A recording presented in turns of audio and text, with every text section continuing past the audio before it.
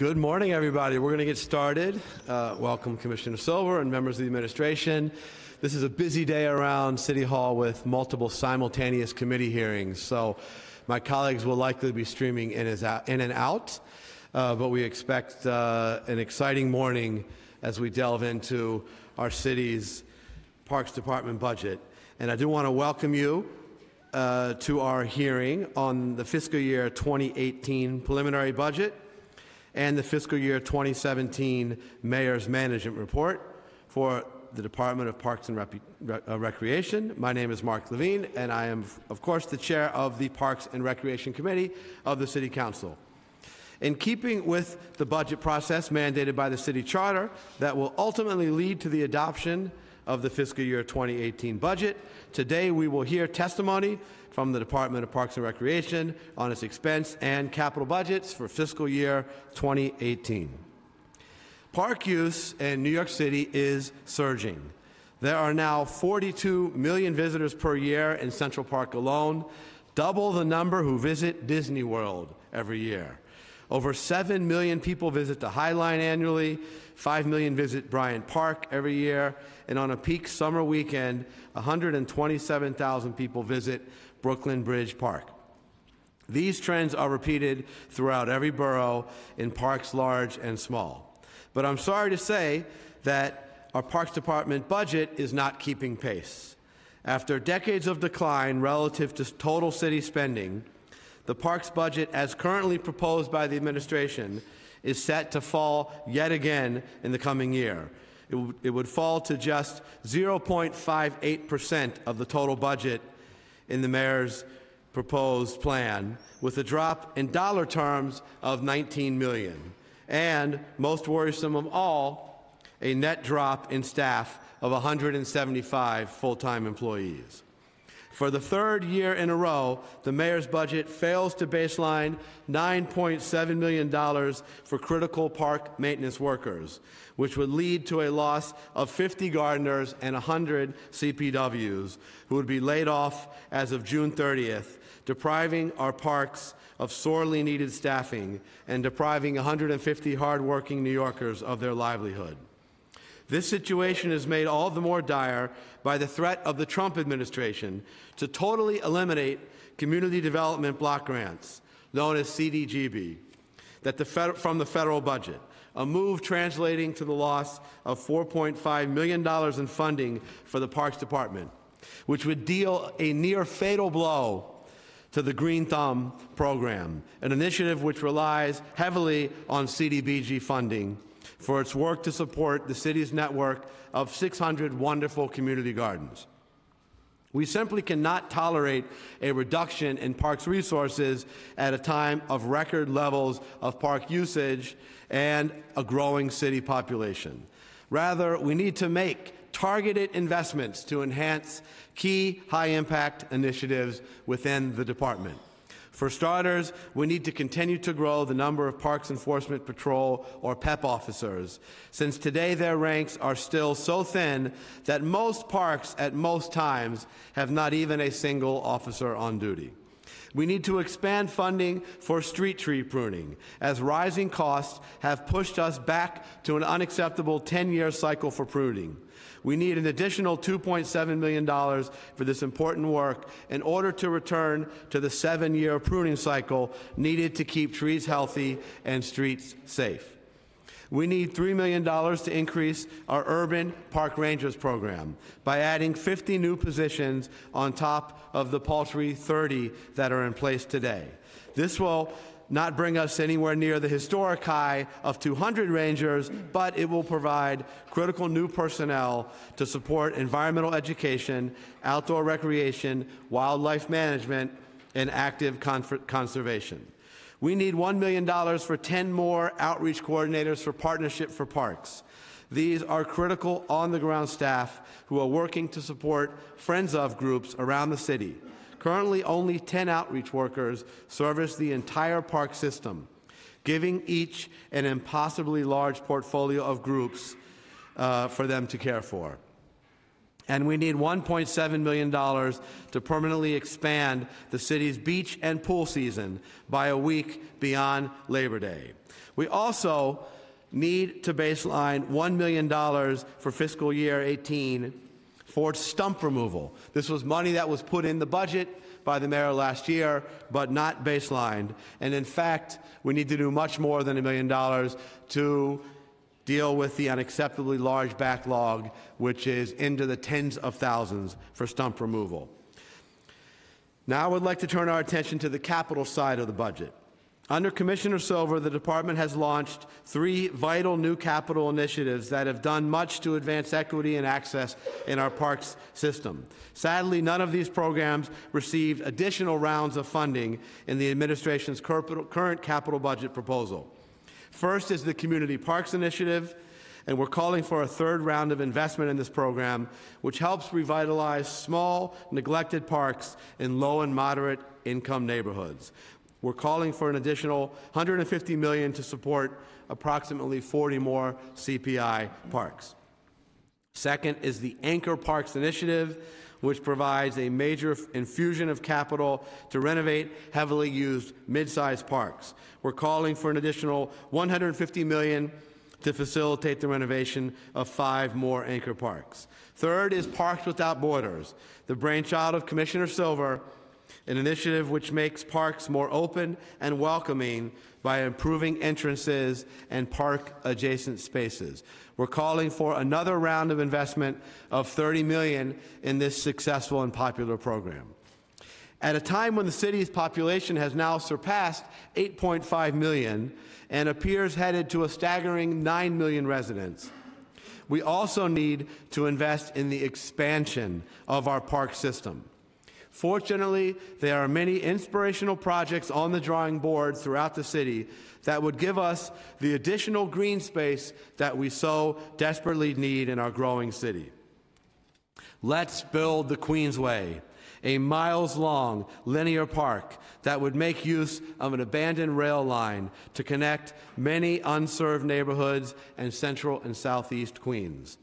Let's also bring some environmental justice to park-starved Bushwick and deck over part of the BQE to create a new green space called BQ Green.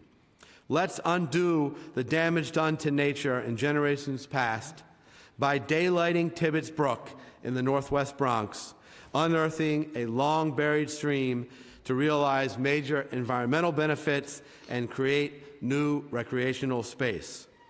Let's build the world's first underground park by turning an abandoned trolley terminal into the low line on the rapidly developing Lower East Side.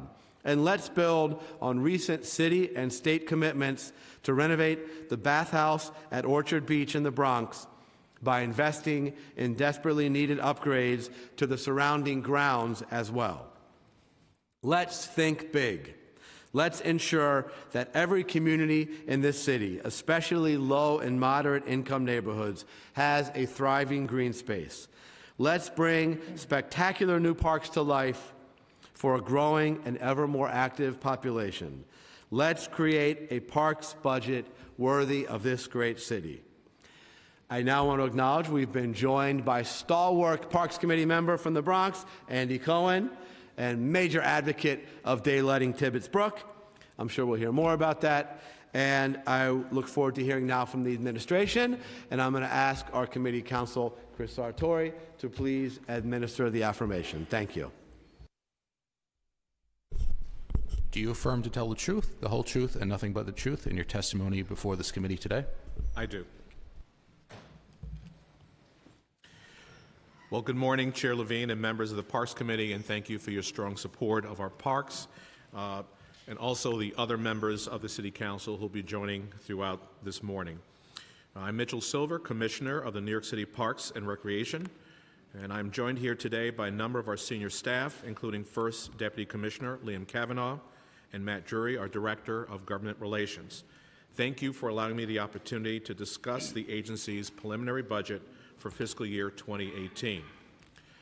Thanks to the strong leadership of the Mayor de Blasio and a strong partnership with the City Council, I'm pleased to report on the progress we've made over the past year. Our testimony will be supplemented by our report for progress. I believe you all have a copy, which was released this morning.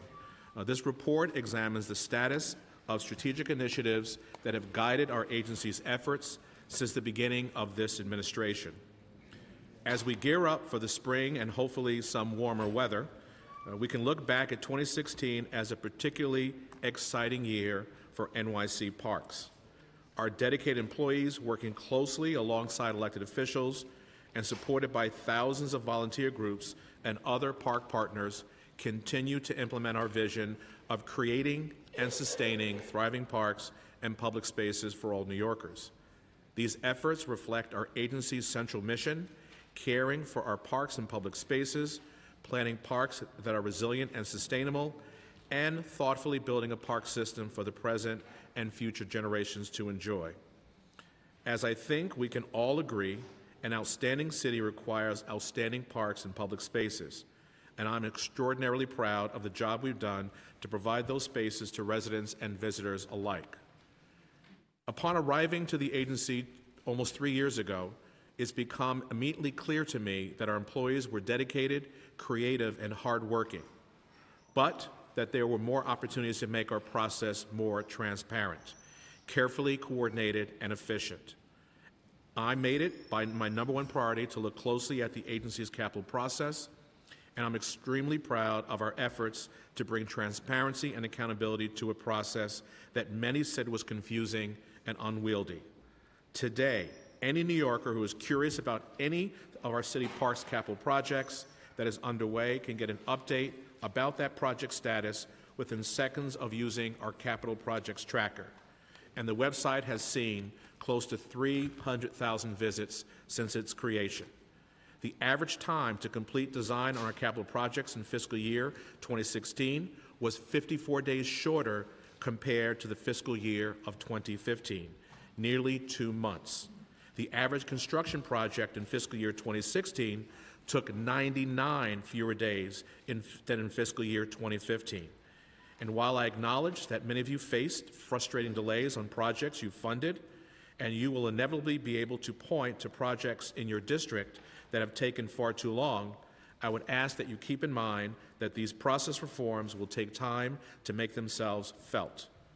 As recently funding projects begin to benefit from a significantly improved capital process, I have no doubt that you'll come to agree that we've made important strides toward delivering critical park improvements to your constituents more quickly. On the operations front, we piloted an exciting new model for trash management in our large parks, even as we continue to increase the effectiveness and efficiency of our mobile cleaning crews citywide. It seemed clear early in my tenure that we were missing opportunities to directly engage New Yorkers in helping plan for the future of all of their parks, so we established new opportunities for community engagement across the board. With our design process, communities now are telling us firsthand the features and amenities they value most in their parks, so our designs can better reflect their needs and priorities. Our community scoping sessions have included thousands of attendees, all of whom feel invested in the future of their parks because they've helped shape what those parks will become. And for the first time in the city's history, we've encouraged New Yorkers to directly nominate the parks they thought would benefit from our Parks Without Borders new design approach. We received over 6,000 submissions from the public, from which we were able to select 8 signature projects to receive $40 million in capital improvements. We launched a citywide conversation about how we can create a more seamless public realm with a summit in 2016 that brought together experts and thought leaders, students, and community activists to weigh in on the future of the park system. We've now enlisted over 2,200 New Yorkers in an effort to catalog every street tree in New York City using cutting-edge technology that now allows us to track the caretaking efforts impacting each and every tree. But we recognize there's always more work to be done, and we continue to strive in every way to be responsible stewards of public dollars while implementing our innovative and inclusive approach to ensuring that our parks serve all New Yorkers. Thanks to the support of the mayor and our partners at the City Council, we have deployed additional cleaning staff during the times our parks are heavily used, creating what we call a step-up program to replace staff that have been deployed to beaches and pools during the summer season. We hired additional gardeners to beautify parks through our Community Parks Initiative neighborhoods and have significantly increased the ranks of our park enforcement patrol in all 5 boroughs. At the same time, we're investing $150 million to transform anchor parks in each of the 5 boroughs, and to date, the city has invested over $318 million in mayoral capital funds through our Community Parks Initiative to re-envision parks and playgrounds that hadn't seen investment in decades. With an operating budget that has increased by 18% since 2014 and a new record level $4.5 billion worth of investments in critical park infrastructure in our capital plan, Mayor de Blasio continues to demonstrate the city's commitment to building a more equitable park system for all New Yorkers. And now I'd like to introduce Matt Drury, our Director of Government Relations, to help provide more context and detail about the agency's efforts as we head into fiscal year 2018. Thank you, Commissioner Silver, and thank you to the Council for the opportunity to testify today. I'd like to begin by outlining some key facts and figures that will help illustrate the scale and diversity of what we do at NYC Parks. We're the steward of over 29,000 acres, 14% of New York City's land mass, including 10,000 acres in natural areas. We oversee nearly 4,500 individual properties, ranging from parks and playgrounds to community gardens and green streets. There are currently 515 active capital contracts for parks improvement projects, 190 of which are in design, 148 are in procurement, 177 are in construction. The preliminary budget for fiscal year 2018 reflects the agency's ongoing priorities, providing for operating expenses of $487.5 million, a significant increase over the preliminary budget for fiscal year 2017. The preliminary 10-year capital plan, in combination with the current fiscal year, provides a total parks capital budget of $4.5 billion, with $657 million in mayoral funding for approved new capital needs. The mayor's preliminary budget reflects a strong budget for NYC Parks, as this administration continues to invest the resources we need to get the job done. In this budget, there were several key additions to the 10-year capital plan, including $82 million in funding for street tree planting, as well as significant investments in critical state-of-good repair items, retaining walls, boilers and HVAC systems, playgrounds and comfort station repair, park bridges, investment in our agency vehicle fleet, and safety upgrades for our recreation and nature centers. While these additions may not make headlines, they are critically important to sustaining our parks and recreational facilities into the future. The mayor's budget allows us to continue delivering on our Framework for an Equitable Future, released in October 2014, which has served as our guide in delivering meaningful improvements to our parks and public spaces. In fiscal year 2018, we will announce 11 new capital sites set to receive park improvements through the Community Parks Initiative, our agency's signature effort to distribute city resources in a fair and focused manner. Launched in 2014, the Community Parks Initiative has invested $318 million to date in mayoral capital funding to strengthen parks and public space in under-resourced and high-poverty neighborhoods, transforming more than 67 sites citywide. The positive impact of CPI is already being felt in communities all over New York City. Since the launch of CPI, over 2,100 community representatives have participated in 45 design meetings, allowing park users, neighborhood leaders, community board members, and elected officials to provide input on the future design of their neighborhood park. Neighborhoods across the city have benefited from immediate, high-impact improvements completed by our in-house crews, and we're pleased to report that we expect to cut the first ribbons at some of our CPI sites this summer. In the meantime, our Partnership for Parks outreach coordinators have engaged with 50 park groups and enlisted over 12,000 volunteers for park cleanup projects in our CPI neighborhoods. Younger park visitors have benefited from new programming, thanks to the Playground Associates and urban park rangers we've deployed to these neighborhoods. Last year, we had over 500,000 visits to our programming sites. Our parks are an essential part of our urban fabric, anchoring neighborhoods, enriching lives, and supporting communities. Our newest initiatives focus on designing and building our parks with the entire public realm in mind. To that end, in 2016, we launched Parks Without Borders, a new approach to park design. It focuses on the accessibility and connectivity of 3 main areas within our parks: the entrances, edges, and adjacent park spaces, which are the places where parks and the surrounding neighborhoods interact most directly. We've applied this design approach in a few ways. We've allocated $40 million of mayoral funding to construct a set of 8 showcase projects, receiving large-scale capital redesigns. We dedicated an additional $10 million to help expand the scope of some existing capital projects already in process. And when and where appropriate, we're seeking to incorporate the design philosophy into new everyday capital projects. Design on these showcase projects should conclude by the end of this calendar year, and we look forward to introducing these reimagined spaces to the public by early 2020. Given the needs of a fast-growing city, A commitment to equity also means we need to continue improving our parks and playgrounds in all neighborhoods by updating aging infrastructure and adding green space to areas most in need. In August 2016, Mayor Bill de Blasio and members of the council joined us in announcing an investment of $150 million for major improvements at 5 large parks, one in each borough, known as the new Anchor Parks Initiative. These parks act as anchors to their surrounding communities by providing large, diverse recreational resources. Through Anchor Parks, we will invest in new resources like soccer fields, comfort stations, running tracks, and walking paths, transforming these parks for the 750,000 New Yorkers who live in the neighborhoods that surround them and make these older parks feel new again. Each of the Anchor Parks is a key community asset, and the $30 million in mayoral funding for each site will make a major impact. We're happy to share with you today that all 5 of our Anchor Park projects are well into design for their initial phases and have benefited from well-attended public input meetings so that the priority improvements at each park can be shaped by the local residents that know these parks best. We anticipate completing design by the end of 2017 and getting construction underway by later next year. But beyond making significant capital improvements to our parks and facilities, we're working to improve our management practices to ensure cleaner, safer, and more enjoyable park experiences for all New Yorkers. Our dedicated maintenance and operations staff do their best to keep our parks in the best condition possible, and new programs are making their work more efficient every day. You may recall that in recent years, we expanded our Operations for the 21st Century pilot, aka Ops 21, to increase the effectiveness and efficiency of our mobile cleaning crews citywide. With new performance guidelines, the pilot yielded 500 extra hours of cleaning time each day, the equivalent of an additional 63 full-time staff.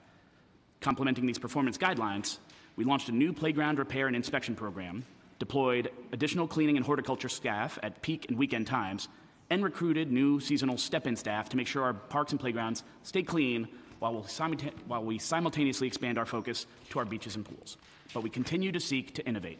In this past year, through a successful partnership with the Central Park Conservancy, Crotona Park in the Bronx was a site for a trash management pilot program overseen by our innovation and performance management team, which produced impressive results. We're also pleased to announce the creation of a new senior management position, a deputy commissioner serving as chief operating officer to oversee our borough and citywide maintenance and operations teams and to help us continue finding smarter ways to marshal our resources. Lastly, as more and more people rely on smartphones to access information, we're working on the mobile optimization of our agency website to make sure that New Yorkers and visitors can have up-to-date information about our parks and programs at their fingertips. At the same time, we're using technology to collect previously unavailable information that can help us make better decisions about our resources. In one pilot program, we've placed SUFA benches, solar-powered smart benches, throughout Highbridge Park in Manhattan and the Bronx to gather visitation data to better create maintenance schedules, programming opportunities, and park designs. The use of technology and the exciting initiatives that support it can greatly improve our ability to care for our parks. With this data in hand, NYC Parks will be even stronger stewards of our thriving urban forest and natural areas. Our street trees create a tree canopy that reduces both air pollution and the heat island effect. Over 10,000 acres of natural areas throughout the city, including forests, wetlands, and dunes, provide both protection from the elements and a unique opportunity for New Yorkers to connect to our natural environment, which also includes abundant wildlife, over 600 species, to be exact. This past year, NYC Parks helped launch Wildlife NYC, a campaign to increase public awareness about urban wildlife in the city, from soaring hawks to curious coyotes, to help New Yorkers live safely and harmoniously with the wildlife that call New York City home. 2016, NYC Parks also completed our ambitious Trees Count program, which surveyed and cataloged street trees in all 5 boroughs. Over 2,000 trained volunteers participated in the survey, using mobile devices to map 130,000 city blocks containing 666,134 street trees of 132 different species. Utilizing this data, we launched an online street tree map, which brings New York City's urban forest to your fingertips. The map allows every New Yorker to access information about every street tree in New York City and allows users to mark trees as favorites, share them with friends, and record their caretaking and stewardship activities. The street tree map tells a story behind every street tree in New York City, encouraging more educational and stewardship opportunities. Furthermore, through a partnership with the City Council, we are exploring how to post more information about our street tree maintenance efforts online. Information such as tree pruning and tree planting schedules will help give New Yorkers greater transparency into our forestry operations and will connect them to our urban forest like never before. But a healthy tree canopy is just one element of creating a strong and resilient New York City. The devastating impact of Hurricane Sandy illustrated the importance of our city's coastline, including the 156 miles managed by NYC Parks, which accounts for 25% of the city's coastlines.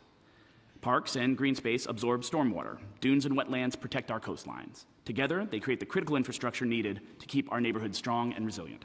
Since 2012, we've established new coastal dunes, rebuilt the Rockaway Boardwalk, and continue to restore our wetlands, all of which help to protect our communities. In collaboration with city, state, and federal partners, we replenish beaches and are renovating facilities to better withstand flood hazards.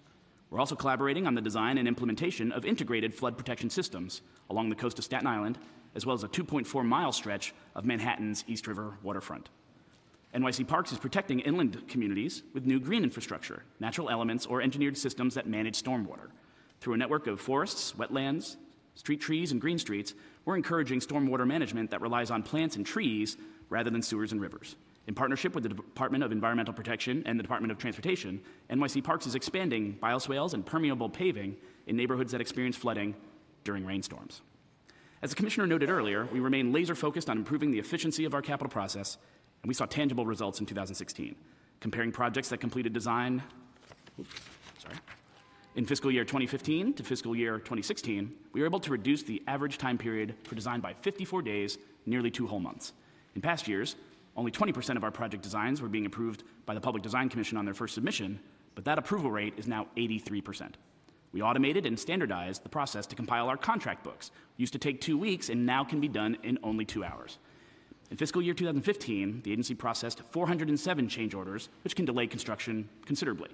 After a dedicated effort, in fiscal year 2016, we reduced the number of change orders by 78% from 407 down to 90, and nearly a quarter of our fiscal year 2016 construction projects were completed over 30 days earlier than their scheduled construction completion date.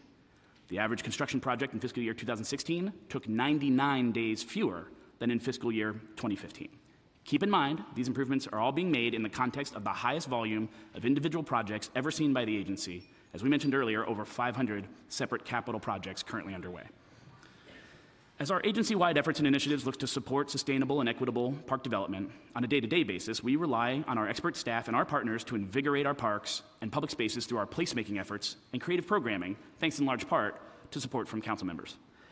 Throughout 2016, our Shape Up NYC classes turned parks in all 5 boroughs into fitness studios. Park events like Winter Jam, Fall Field Day, and Street Games transformed our parks into winter wonderlands and playful destinations.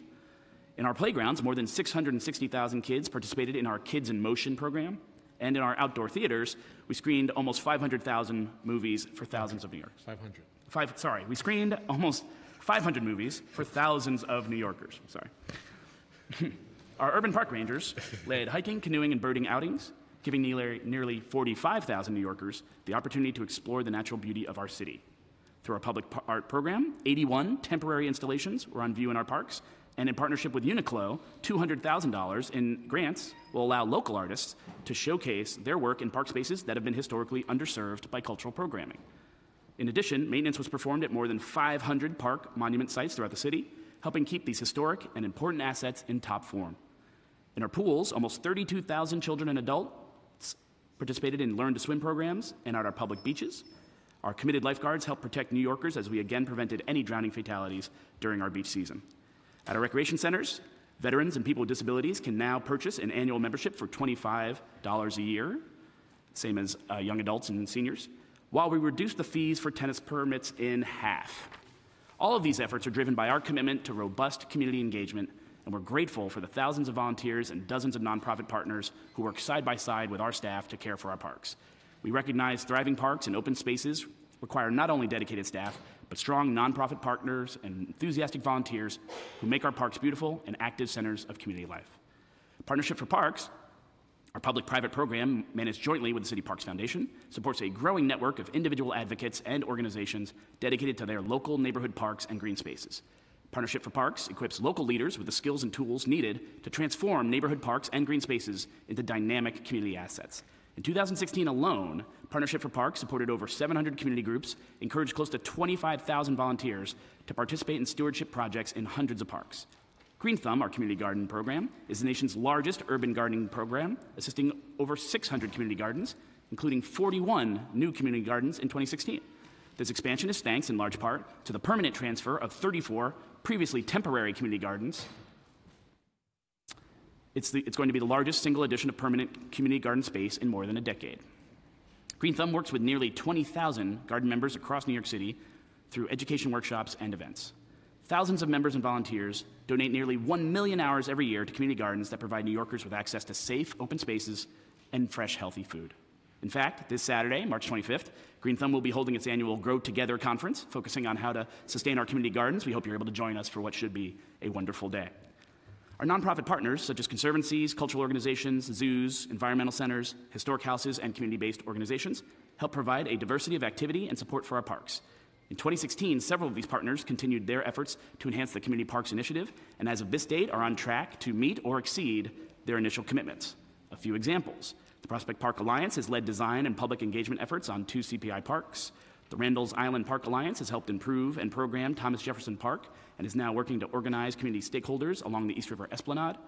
And the Central Park Conservancy has undertaken 25 renovations at 15 different parks, helped train 68 CPI gardeners, and provided expertise towards our new waste management pilot for Crotona Park in the Bronx.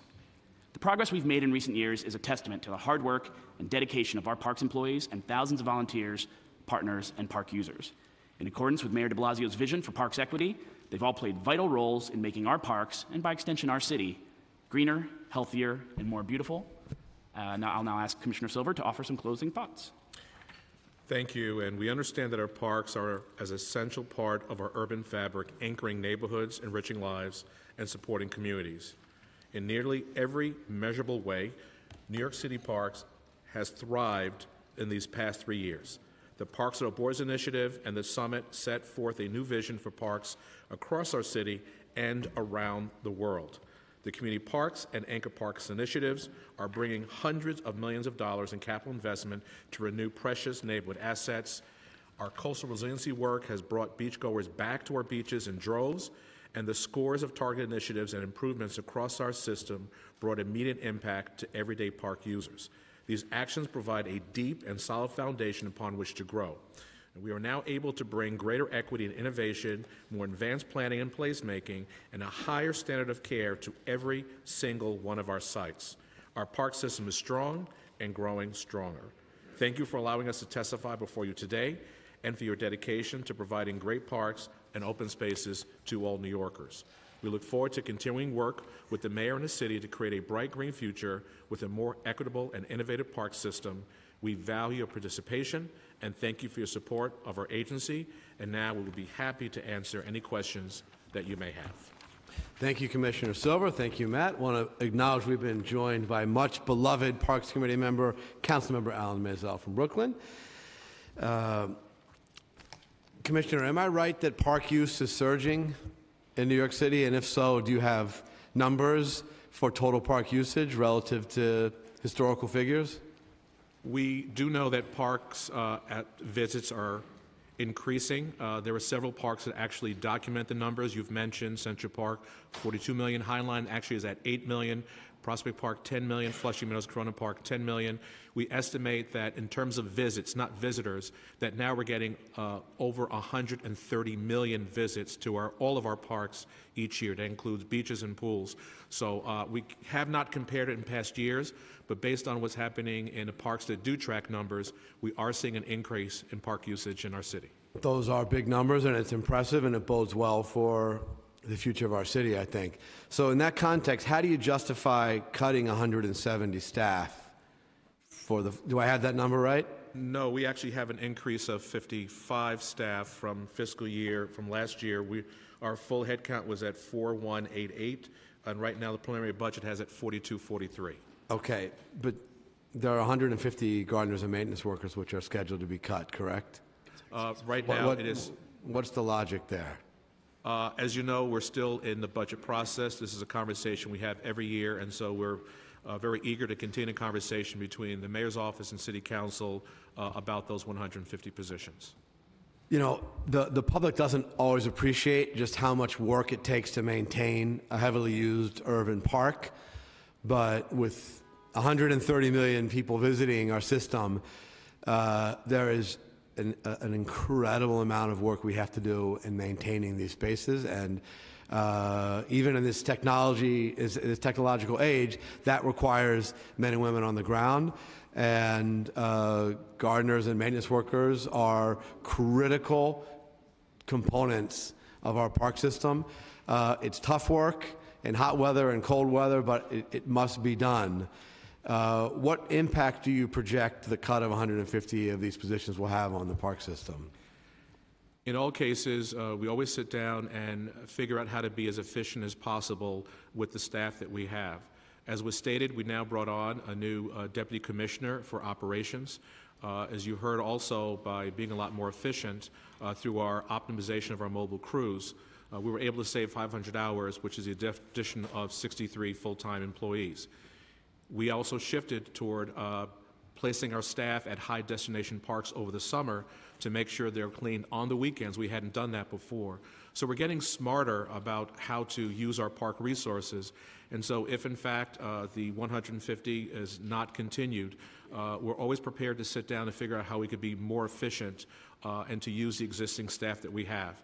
But again, we know this is still an ongoing conversation. We're early in the budget process, and so we're eager, through the mayor's office, to continue to engage the city council on these 150 positions. Well, look, the story of the Parks Department in recent years is that you've been ever more creative in how to stretch a dollar, but at a certain point, you can't do more with less. You're going to do less with less. And in the case of these 150 workers, aren't they allocated to CPI parks? And are you saying that in their absence, you'll find cuts elsewhere to maintain the staffing level in the CPI parks, or efficiencies elsewhere, as you might put it? We continue to look how we optimize our mobile crews, and you had mentioned Partnership for Parks. In terms of the number of volunteers that are coming out, now those are one-shot events that happen throughout the year, but we're seeing a lot more people coming out in the neighborhood to support their parks. We're seeing people obeying park rules and just enjoying their parks a lot better as they recognize these open spaces are vital to living here in New York. But we continue to look at ways of being more efficient with the resources that we have. And again, we'll continue the ongoing conversation of what we can do with these 150 employees, CPWs and gardeners. Understood. The mayor has prided himself on moving beyond the era of the budget dance, and we applaud him for that. But this would be the third year in a row where the council's had to put money in for these workers, and in cases where it's of exclusive interest to the council and the mayor doesn't want to fund it, there's some justification here, but these are workers which have become integral into one of your signature programs, which is CPI. So the fact that the mayor is not baselining it and that we are left with a very heavy lift of I think it's 11 million or 12 million roughly to 8 million, forgive me, still quite substantial. To me, it sure feels a lot like a dance, and one that I regret we're finding ourselves in again. You did mention that people are obeying park rules more. I don't know if there's actually data on that. It's great to hear, but the data that we do have coming out of reports on crime in parks, I believe, shows that we are up this year relative to last year. Is that correct? That is correct. And what is the percentage increase? I believe it's about, I think it's 6%? 5%. So maybe my data is wrong, but I have, I guess I'm looking at FY16 versus FY15. The number of felony crimes against persons in city parks rose from 488 to 612, which is a 28% increase. And I'm actually not seeing numbers for the first 2 months of this year, but I believe that trend has continued. So the numbers I have that I'm reporting on is that for the fourth quarter of 2015, it was 230, and then from the fourth quarter of 2016, it went up to 243. Okay, you're comparing quarter by quarter, so maybe that's the issue. But again, I have FY15, there were 488 crimes against persons, felony crimes against persons. FY16, there were 612 felony crimes against persons. So far, the first 4 years of FY17 were showing 245 felony crimes against persons versus 219. So we're not counting Central Park in those stats. So that's a 28% increase. Last year, we're working on an 11.8% increase this year. Am I mistaken in those overall numbers? We can agree we have seen an increase in parks. We are sitting down on a regular basis with NYPD.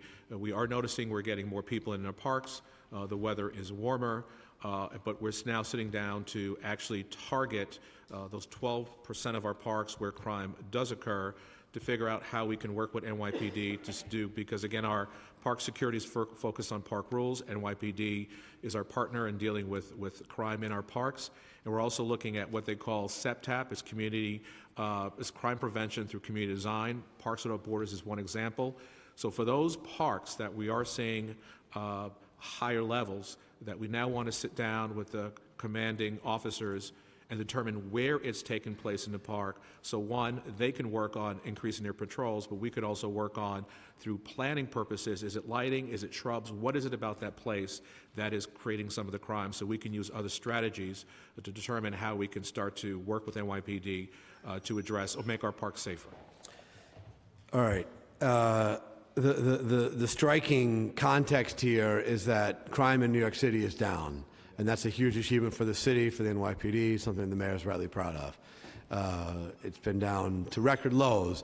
So in that context, the increase in parks crime raises red flags for me. And it's not only property crime. I didn't focus on that. One could understand that when you have more people coming into parks, there might be more iPads that go missing. But we are talking about crimes against persons, which seems hard to explain away merely by the increase in park usership. Do you have any other theories for the cause of this increase? Again, we're working with NYPD. Certainly they take the lead on crime-related matters. Clearly our PEP work with them very closely to determine how we jointly can address this issue, as well as our borough commissioners, something we do take very seriously. What I was just sharing with you is that we are seeing more people using our parks. The city is growing.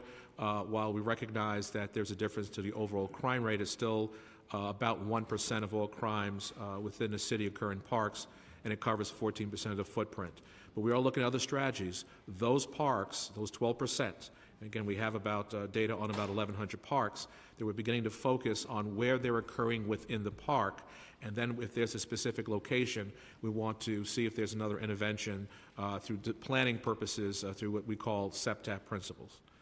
You referred to PEP officers as primarily focused on park rules, and that is the case. Obviously, in part, we want them to prevent illegal barbecues, but they are police, effectively. Not effectively, they are police. They have arrest powers, they carry handcuffs. They, in many cases, have intervened in incidents far more serious than illegal barbecuing. They often stop violent crime in action.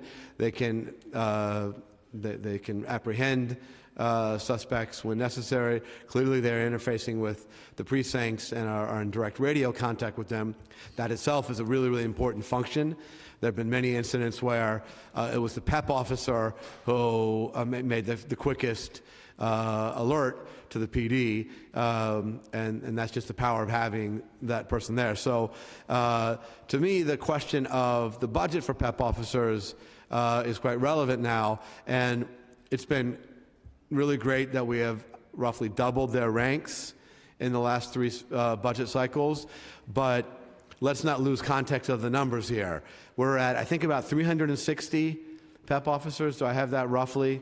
Well, when we have everyone on board, it's about 292. 292, so I was overstating. And then another it, so. 31 of the urban park rangers, which also can serve the same purpose. So how many PEP officers are currently on board? About 255. So 255. So this is a city of 1,900 parks, 30,000 acres, and you don't need a degree in mathematics to realize for most parks, most of the time, on most days, throughout most of the year, there's not going to be a PEP officer on patrol. That's the experience of park users, one that I hear about in every borough of the city as I travel to parks.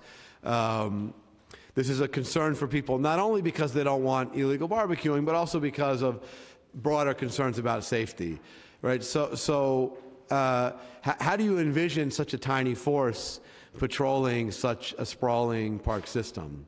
Well, first, let me just say that our Parks Enforcement Patrol are unsung heroes. I agree with everything that you've said. They've saved lives. They are providing education. They're also enforcing park rules. So I agree they're a very critical asset to keeping our parks enjoyable and safe. As I stated before, we continue to work with NYPD. They're our partners on addressing crime. We have deployed both task force and mobile patrols that can get to more parks. But we can continue to have the conversation in this budget process. But as you stated, we baselined additional 67 PEP officers last year, and that was the mayor's commitment to move forward to make sure we even have more of our Parks Enforcement Patrol out there in our parks. Understood. So I referenced fear of cuts by the Trump administration in my opening remarks. There's been a lot written about this in the 2 weeks since the Trump administration offered a budget blueprint. And great alarms have been raised justifiably about the impact on public housing, on our police department, on our schools. But the public needs to understand that there is essentially no arm of New York City government that is not vulnerable in an era of severe federal budget cuts, even the park system, and which you are well aware of. And that is in part because we get community development block grant money, which I believe, if I have my numbers correct, is it's $4.5 million a year for the park system. And I think the single largest chunk of that, $1 million or more, goes to the Green Thumb. Could you confirm whether the total amount of federal funding that the Parks Department receives a year is, and where that money goes, and what kind of contingency plans you have in the face of such cuts? Well, the number you mentioned, the 4.5, is the correct number. But right now, we believe it's still premature. The mayor put out a proposed budget. We understand Congress is the one that will adopt that budget. We're in constant contact with both the mayor's office and OMB that as we see this budget process move forward, we'll make some determinations at that time. But it is 4.5 of our budget of close to $500 million. So what happens to Green Thumb if they lose $1 million? We'll have that conversation as the federal budget becomes a reality, and we'll be looking at what the options that we can do. But as you know, that the Green Thumb program is a vitally important program to the city and those gardeners that use it, as well as everyday New Yorkers that benefit from these treasured green spaces.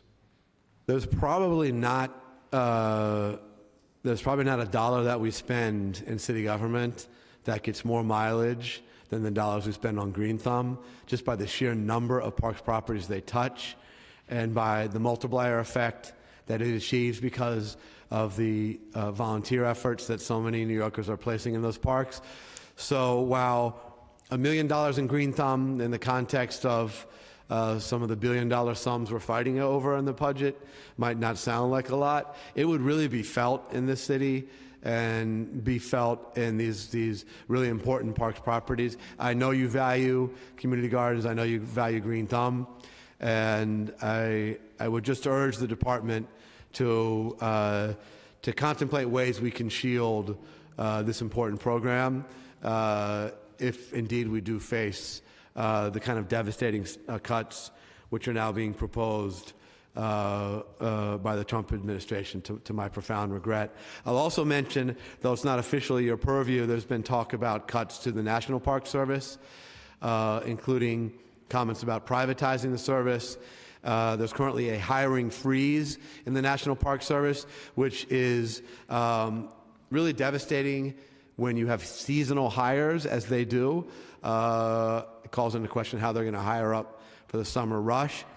People don't understand that there are no fewer than 10 national park properties in New York City, including beloved sites like Grant's Tomb, like the Hamilton Grange, like Castle Clinton, and of course, the Statue of Liberty. So, in this context of budget cuts to the National Park Service for properties in the 5 boroughs, the potential for cuts to funding that is directly being deployed by your department to parks throughout the city, I want to make sure that we do not inflict any wounds on ourselves by cuts like the 150 parks and gardeners and maintenance workers, which are currently on the chopping block.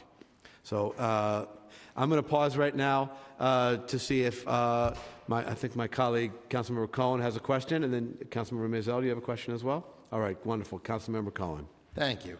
Good morning, Commissioner. How are you? I'm fine, thank you. Excellent. One of the topics, crime in parks, I'm very concerned about the Williamsbridge Oval. We've had kind of persistent low-level crimes, and I think we had a shooting there recently. I am concerned about what we could do to try to make that park, which, although it's not my biggest park, I think it is, as heavily used per square foot as any park in the city. So I don't know if you have thoughts on what we could do generally in terms of, the shortage of PEP and trying to make that park in particular a little safer. Councilmember, what I mentioned earlier is that I've instructed both our Assistant Commissioner over our Urban Park Service program as well as the Borough Commissioners to start working with NYPD and looking specifically at some of the places, because NYPD is our partners at dealing with crime, to see if there is another approach through what we call SEPTEP, crime prevention through environmental design, to see as we work with NYPD to address some of those hotspots, are there other approaches we can take to address some of the specific issues? That is the approach that we're going to take. Because we have our patrols that are very mobile in terms of our PEP, we're trying to see exactly how we can focus on some of these hotspots throughout the city. We get crime data, but we don't get specifically where it's occurring, so we want to meet with the commanding officer and NYPD to see whether we can try some new approaches to address what we see as a slight increase in crime in our parks. If I could just add, specific to the Oval, it's a unique nature because a lot of it's after school, and we're aware. So we're actually working closely, our borough commissioners working with our public programs division, trying to think of some creative ways with recreational opportunities, because I think to some degree there's sort of a youth engagement strategy that's also going to accompany the efforts that the commissioner spoke of as well. I'd really appreciate being kept in the loop on that, because it has been a concern, and it's a growing concern. My chair, who has been also a zealous advocate and partner on the daylighting at Tibbetts Brook, I don't sit on environment and sanitation, so I can't complain about DEP's lack of involvement. But could you just talk a little bit about sort of the role ultimately, how the two agencies are working together on this project? Because I do really think that DEP should be, more of a partner. I know parks advocates want to get the job done, but I do think that it would be helpful and important if DEP stood up as partners here. Well, we're engaging a consultant. We're actually working with DEP on the first phase of the daylighting for Tibbetts Brook, so DEP is involved. Whether we want to sit down and have a meeting to talk more with both agencies, but it's something that we would not move forward with this project without DEP. There is a design project. There's no funding to actually do any capital work, but at least we're going through the design process to see how we can daylight that first phase of Tibbetts Brook. But DEP is actually involved. We're taking the lead with the consultant, but DEP is also involved. I know there's a lot of multiple moving parts in order to get that project really to be meaningful in terms of water waste management. I'm sure my excellent borough commissioner reported on our meeting with our U.S. Senator's offices and trying to get some progress on the Putnam Trail, the southern end of that, the CSX property. I had a question about your testimony. When you mentioned that capital projects were 99 days ahead of schedule, like in FY17, what does that represent? I mean, if a project was started 3 years ago, is it 99 years, 99 days? We haven't gotten quite to that point yet. Is it 99 days ahead of schedule over the course of the 3 years? Well, the 99 days was what we were able to compare from 2015 to 2016 for the construction phase. There are 3 phases of a capital project: design, procurement, construction. So we're able to measure the period of time for construction phase from FY15 to 16, and that's where we saw an increase in 99 days. There was another number. A decrease in 99 days. Decrease, correct. There's a decrease of 99 days. The 30 days were the number of projects that actually were completed ahead of time. But that was an important measure, that 3 months. We worked very closely with wrench and engineers. We do pre-site investigation, and so there have been some benefits of some of the things we put in place to bring that construction phase down. So that's just the construction phase of the project.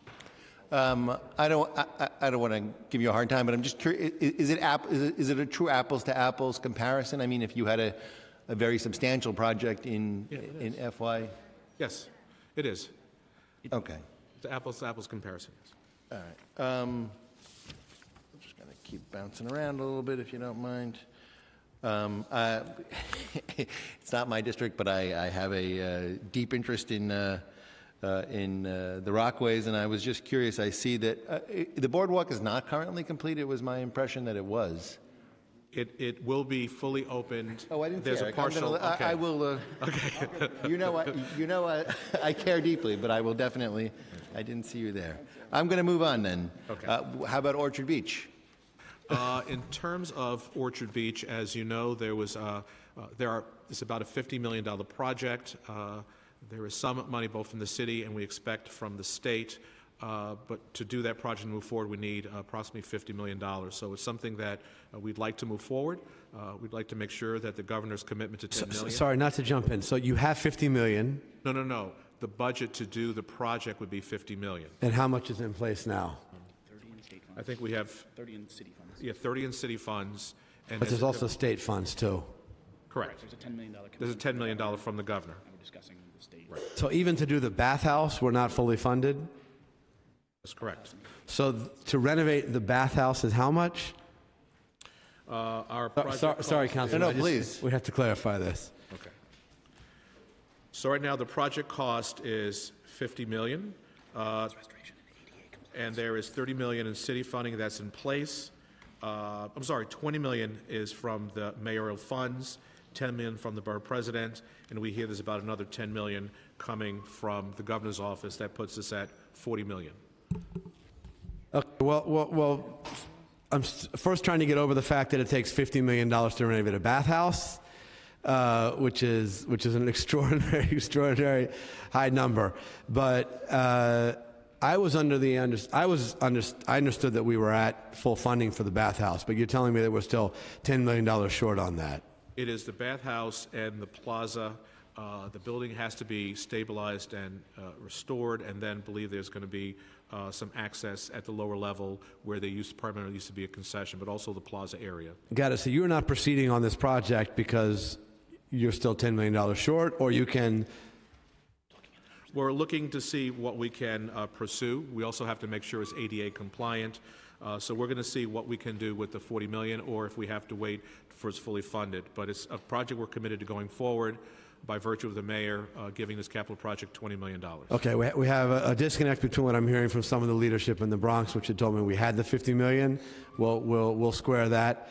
But when assuming that it is only 40, which would be unfortunate, when do you hope to clarify whether you can proceed on that basis? Well, we'll have to meet with staff because we cannot proceed with a project unless it's fully funded. So either we have to change the scope, but it's something that we can certainly meet and get back to you on exactly a better estimate of how we believe we can proceed. And the broader grounds. This is a large park, it's a large property.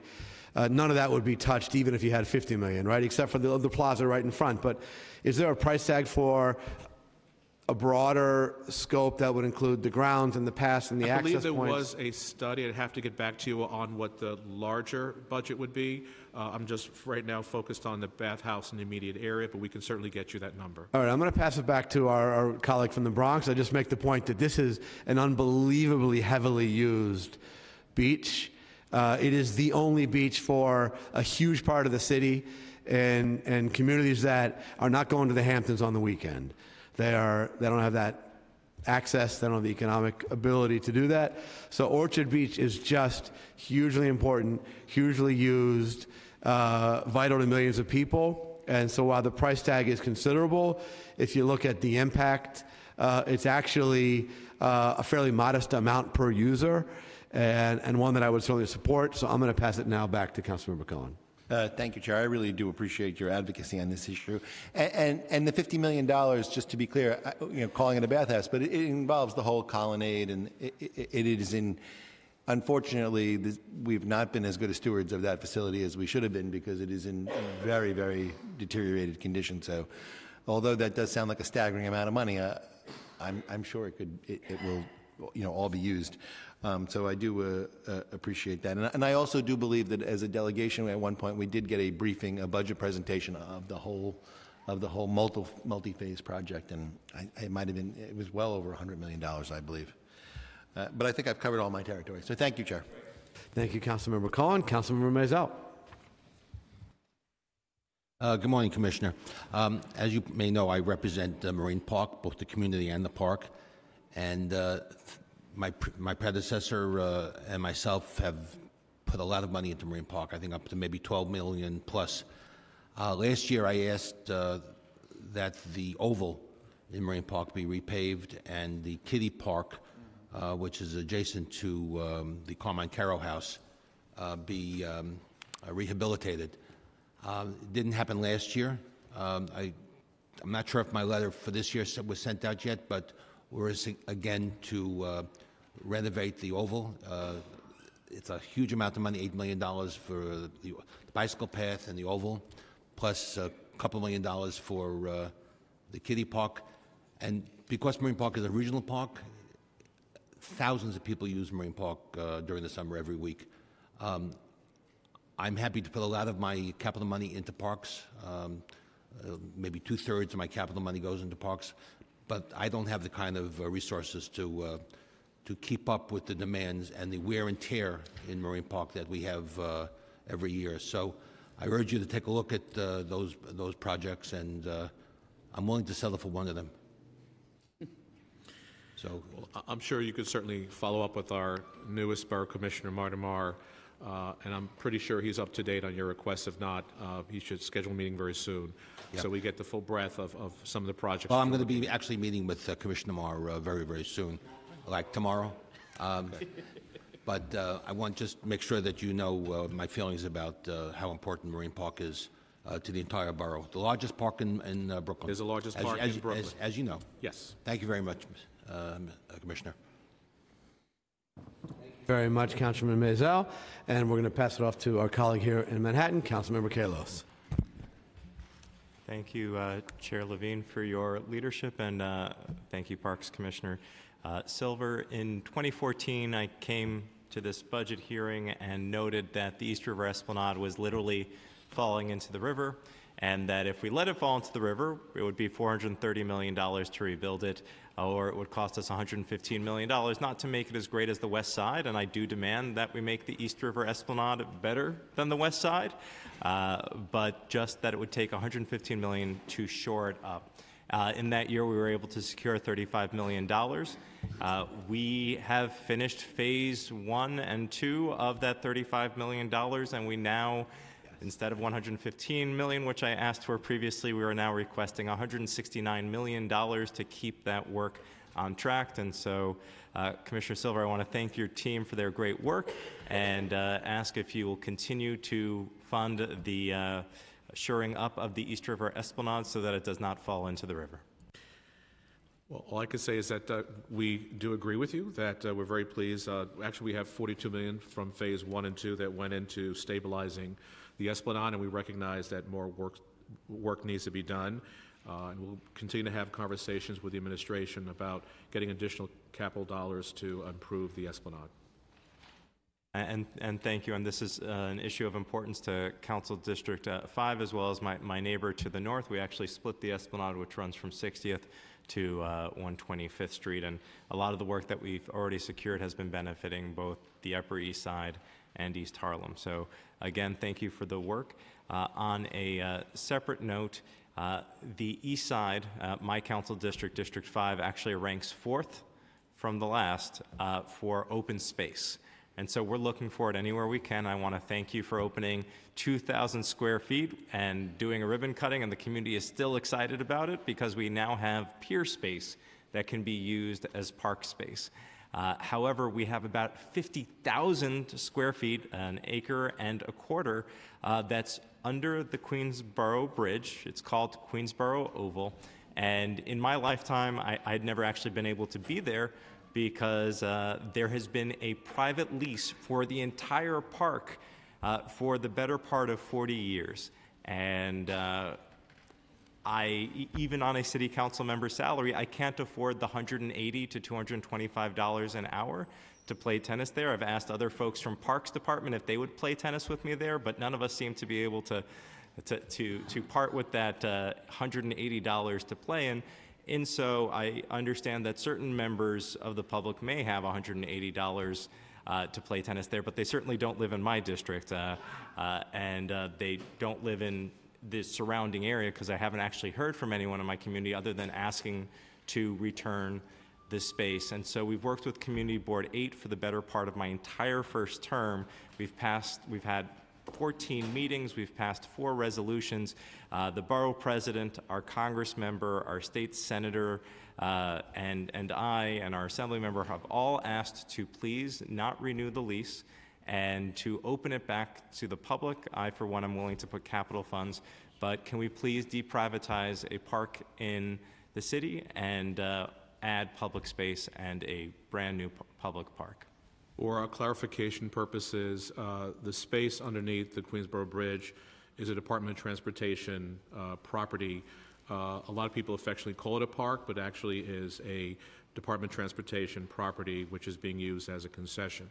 But you know, before that, it was a park before it was a concession, because we've had people at community board meetings testify that they played softball there, that they ran on a track there. So it has historically been used for parks purposes, and even now is being licensed through parks. It's being licensed through parks, but it is a property, it's a city-owned property, but it's now under the jurisdiction of a Department of Transportation. I can't answer what happened prior to the concession. It's been there, I'm told, some 30, 40 years. But as you know, going forward, we have met with many stakeholders, including our elected officials. We have both a short-term and a long-term plan. The short-term is to continue, make a recommendation to continue the lease on a year-to-year basis while we explore some of the long-term options. We've not come up with a determination yet of what that long-term option is, but we'll continue those conversations with both you, your colleagues, elected officials, as well as other stakeholders until we can come up with a resolution. But for the time being, we are recommending, which we did share with the community when we met with them, depending on how long the conversation would occur, that we would have to extend that license agreement until we come to a long-term solution. I think there's an overwhelming concern, at least by me as chair of governmental operations, having overseen Rivington and now Water's Edge and others. Anytime we see a private vendor who's paying, I believe, just over $2 million for an acre and a quarter of city space, which is far below market, and making several million dollars a year, and not having to compete against a free market or compete against other providers. We have similar arrangements, not quite with groups like Asphalt Green, where over 40,000 children play, but we're not seeing anywhere near the number of people there, and we're not seeing access to this space for low-income families and the community as a whole. So I guess the concern from myself, all the elected officials, and the community board is just that allowing it to lapse into yearly renewals is not responding to the community, and I believe that I work for the voters, and parks should also be working for the residents of the community. We continue to listen to stakeholders on both sides of the issue, those that would like it to continue and those that would like it to somehow become a open space. As I stated, we have both a short-term recommendation as we explore some of the long-term options, and that is the process that we're continuing. But we're always willing to sit down to talk to anyone that wants to talk about this further.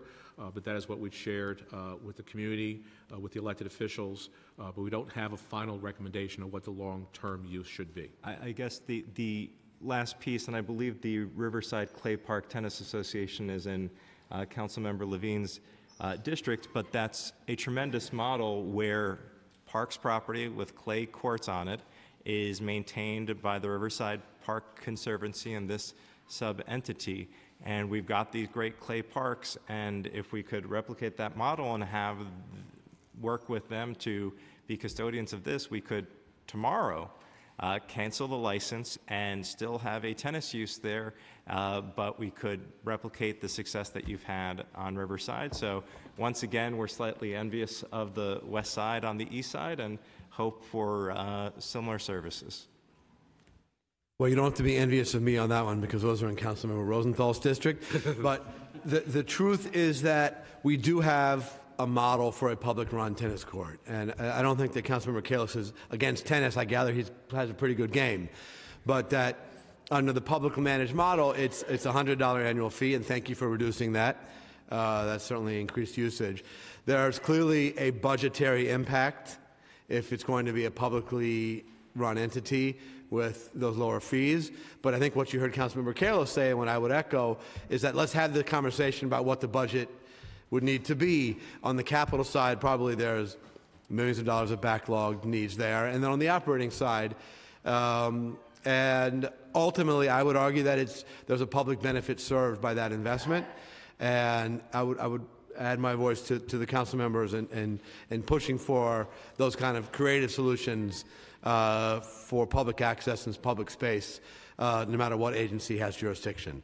I want to acknowledge we've been joined by many of our wonderful colleagues, including Councilmember Ulrich, our majority leader, Jimmy Van Bramer, Parks Committee members from Brooklyn, Councilmember Mark Traeger and Darlene Mealy.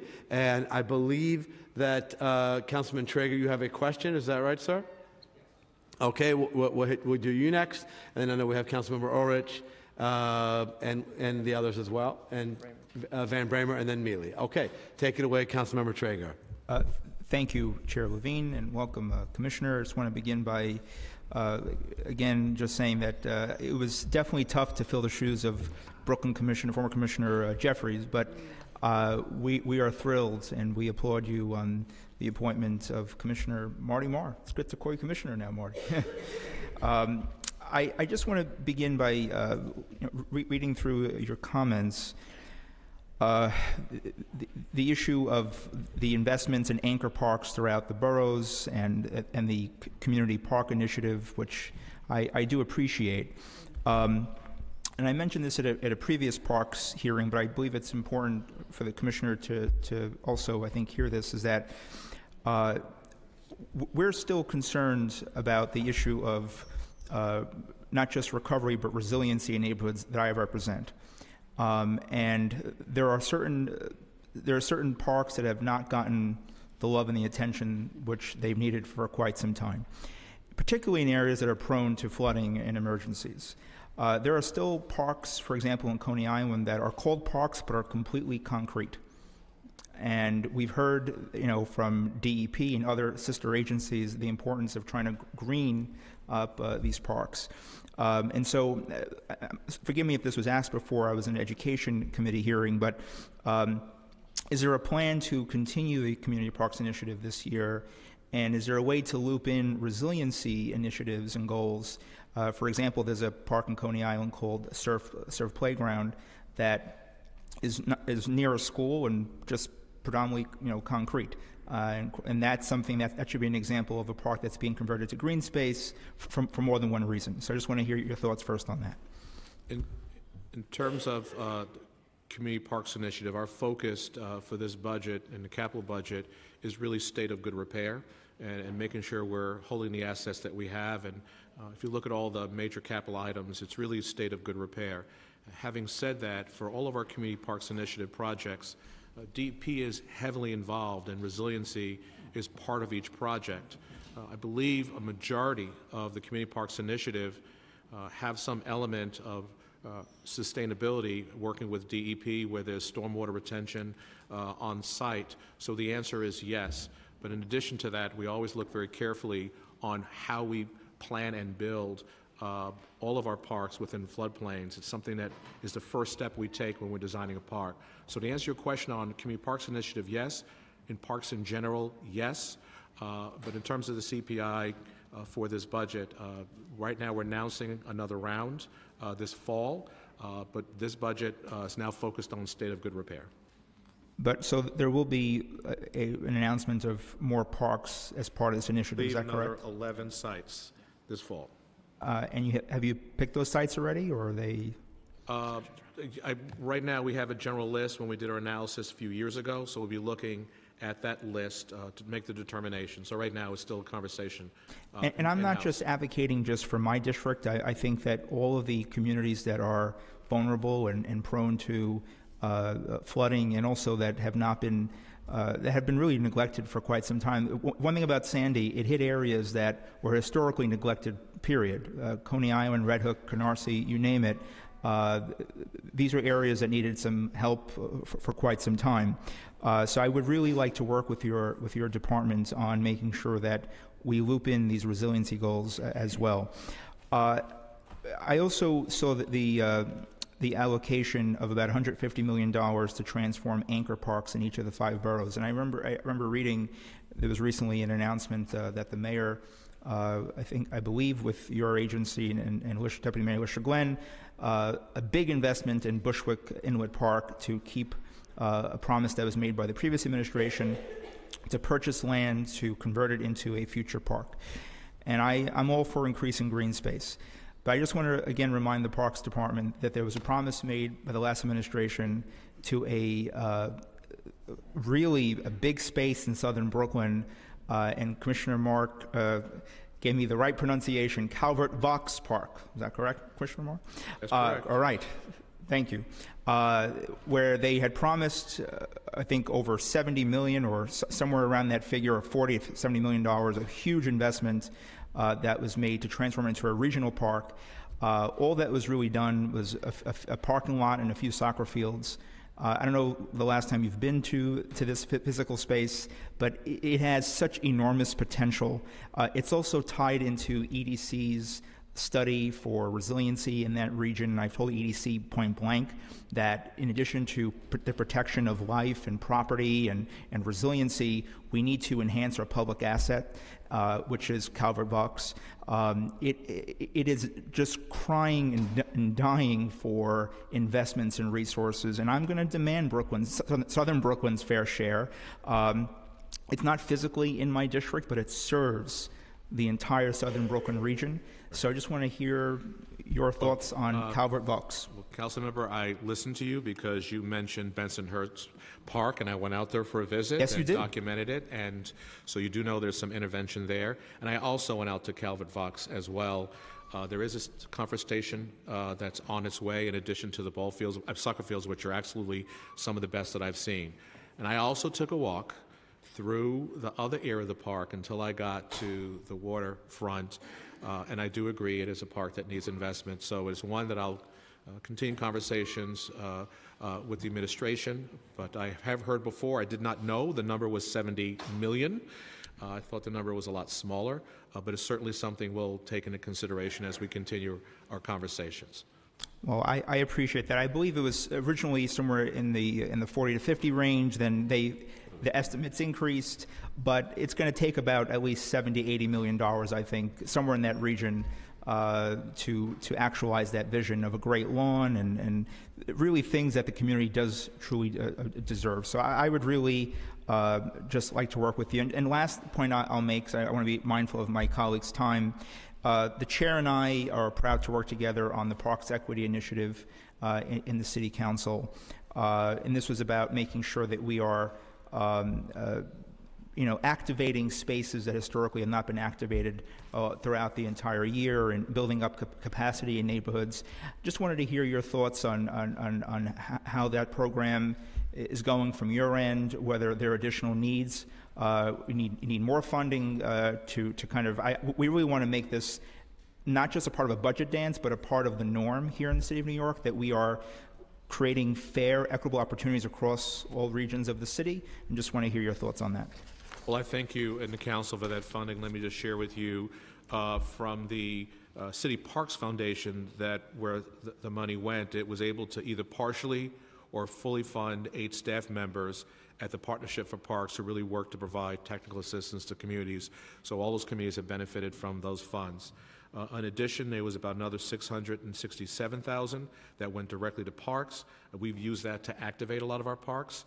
That included community events, movie nights. As was stated, we had over 500 this year, additional playground associates, and improvements to a number of community gardens. So all of the funds that the council provided actually did go to work, and there was another $775,000 that was also given out to various groups to put their own projects in. So the initiative itself was highly effective, and we thank you for it. And again, I heard your concern about how we can continue this going forward.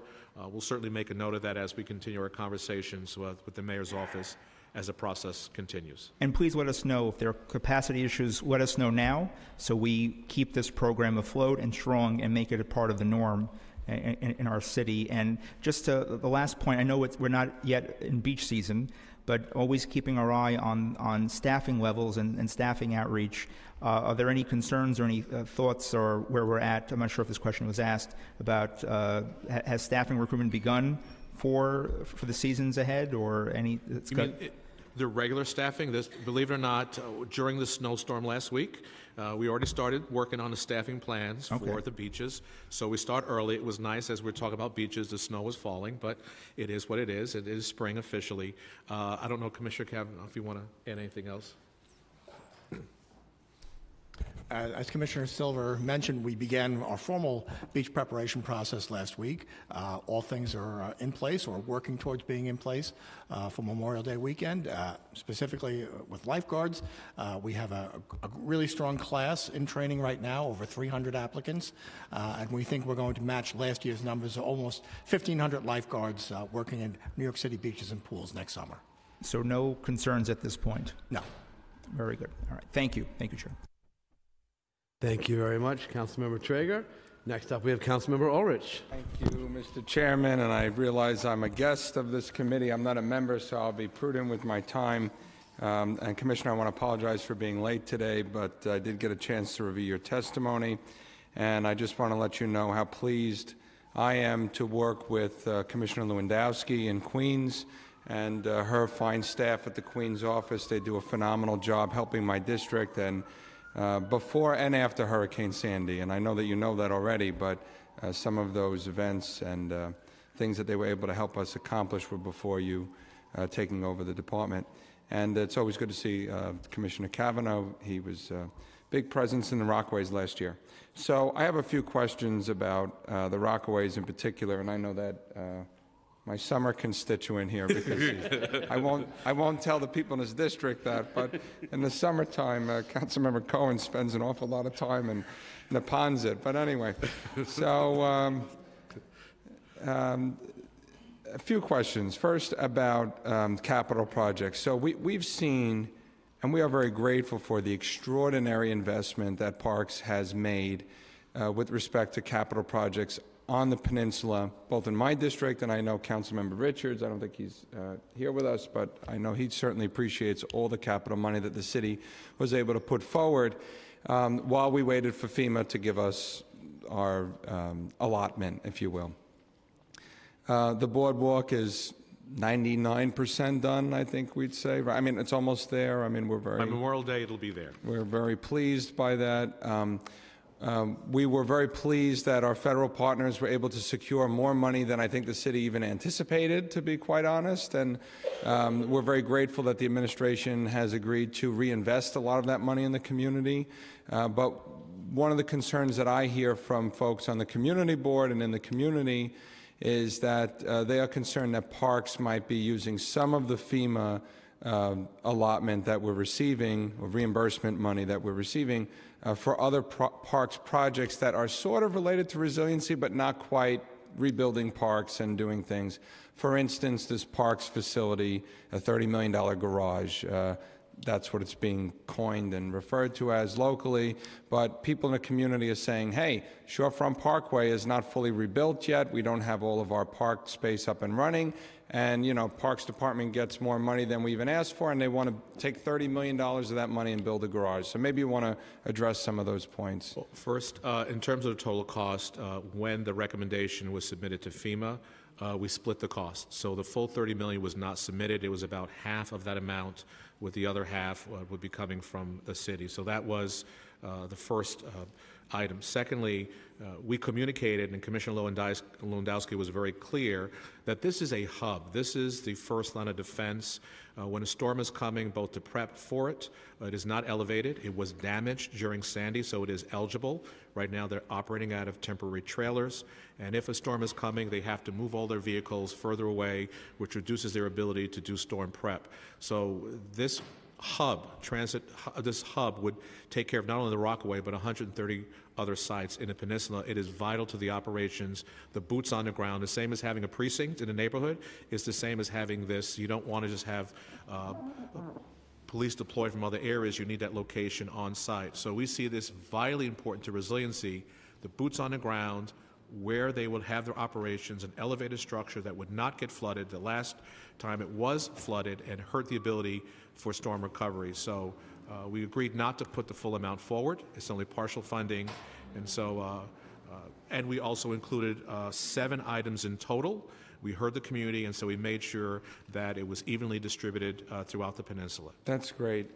With respect to the capital budget process, one of the frustrating things for us to deal with as elected officials is that we have a limited amount of discretionary money. You have scarce resources of your own that you have to distribute throughout the city.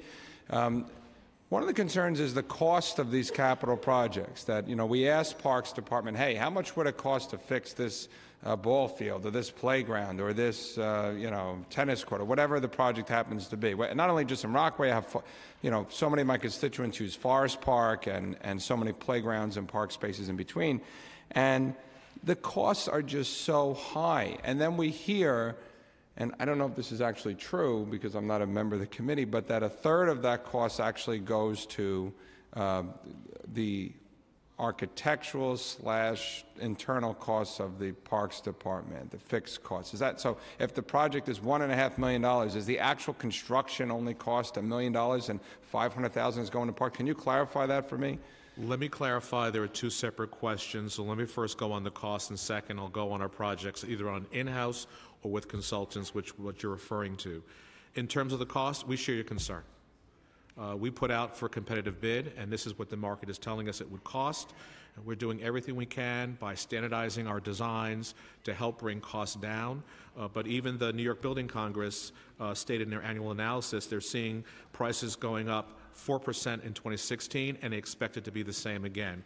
And to quote them, they said that this means a stretched labor force, increased use of overtime, and an ability for contractors to pick and choose which projects they pursue is causing an increase. This is something we do not control.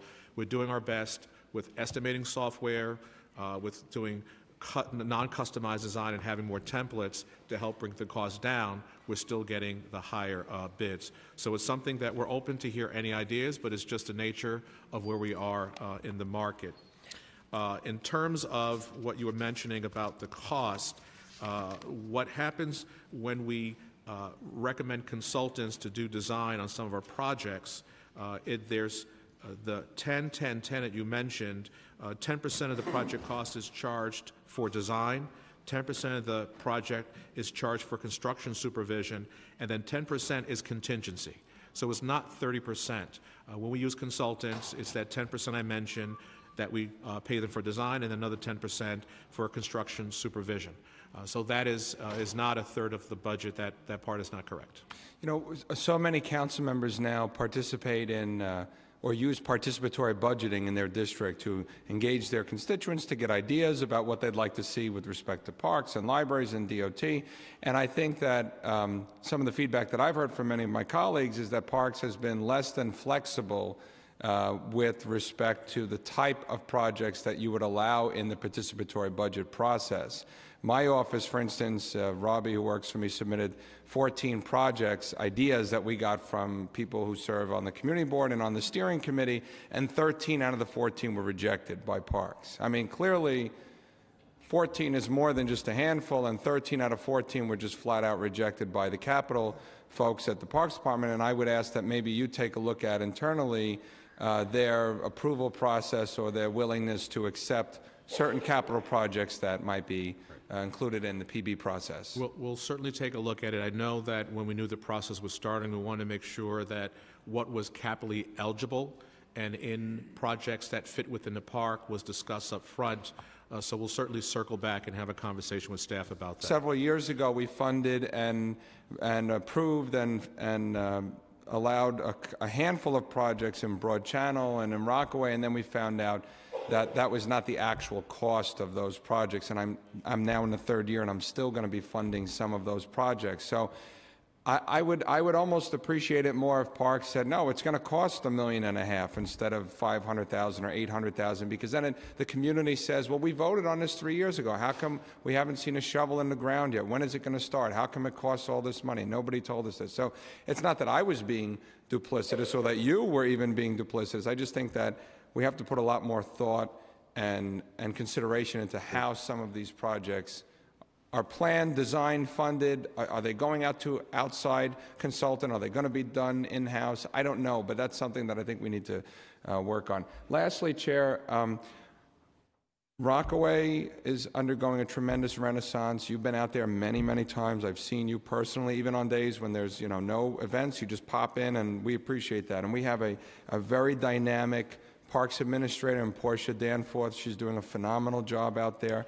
You should know that. But we have tens and tens of thousands of additional people coming to our beaches, and we're grateful for that. But we need more staffing, especially on the weekends when the hipsters invade. They come in from Brooklyn and they come into my district, or from or from the Bronx.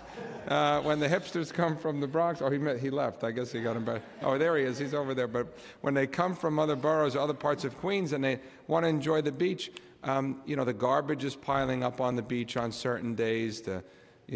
I think that the lifeguard hours need to be looked at. This is a conversation that Liam and I have had for a number of years. Yeah. We need more staffing. We need more staffing in the beach season in the Rockaways. That's my plea. Well, thank you for calling me a hipster, because it's one of my favorite locations where I can run 5 miles continuously and get a nice breeze.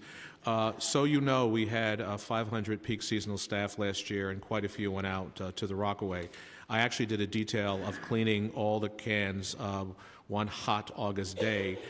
So we'll certainly look into that, but we purposely are deploying more weekend service, particularly at our beaches, to make sure we keep up with the demand of some of the trash that's collecting. But I'll certainly check with staff. But I've been there a number of times. I haven't seen that, but maybe it was a day I was not there. But we value this incredible asset, and you're right. It is a beautiful place, and more people are coming. Commissioner, thank you. Chairman, thank you again. Thank you, Councilmember Ulrich. So for those hipsters who are planning their summer beach schedule, can you clarify whether there's money in the budget for extension of the Rockaway Beach and other beaches and pools beyond Labor Day by 1 week? It is not in this budget, but I will defer to Commissioner Kavanaugh about some of the numbers that we experienced at the tail end of the period of time where the beach was extended. But there's currently not in this budget. Okay, so you're going to tell us that it wasn't well used last year, is that right? He's just going to give you the numbers. In comparison to 2015, there was a marked increase in beach attendance in the extended week in 2016. It was approximately 263,000 in 2015 and over 400,000 in 2016. So there was an increase there. For the first year we extended the pool season, there were about 50,000 users in the pools during the 7-day extension. We don't have a basis for comparison in the prior year because this is the first time the pools were extended. But looking back the prior week in 2016, the week before Labor Day, we had about 90,000 attendees at the pools during that week, as opposed to 50,000 in the extended week. So it's very much weather dependent. In 2015, as you may recall, we had cooler, rainier weather on the weekend of that extension. This year we didn't have such a drastic change in weather, and I'm sure that helped to account for the increase that we saw year over year at the beaches. It's weather dependent. It also depends on when the school calendar falls. There can be extra days after Labor Day that are still school holidays. But I would caution you, it seems like where you might have been heading is to a statement that use at the beaches justifies the extension, but not use at the pools. Is that where you were heading? I didn't make such a statement, okay, but good. I think the jury is still out on that. But okay. The numbers that we saw at the pools were certainly less than at the end of August, which is traditionally a slower time period. And I don't think we know enough about whether or not it's going to grow in coming years. Right. And I just need to say that we are always concerned about having the appropriate number of lifeguards to safely provide swimming, especially at the beaches. At the pools, we're able to, cordon off areas and limit use. At the beaches, it's much more difficult. And while our lifeguards have done a great job during both extensions, many of them have commitments outside of their work with us during the summer. And so we're not always able to predict exactly how many staff we're going to have to supervise this. All right, well, look, there's an equity issue that we've spoken about in the past between pool use and beach use, and the reason why we want the season extended for both is it's a question of fairness. And while the hipsters flock to the beaches in Rockaway and elsewhere, 2/3 of the users in our city's pools are people of color and generally from the surrounding neighborhoods, and they tend to be located in communities of color. And there's a similar pattern in the lifeguard force, whereas the lifeguards in the pools are more likely to be men and women of color and more likely to be from the neighborhood.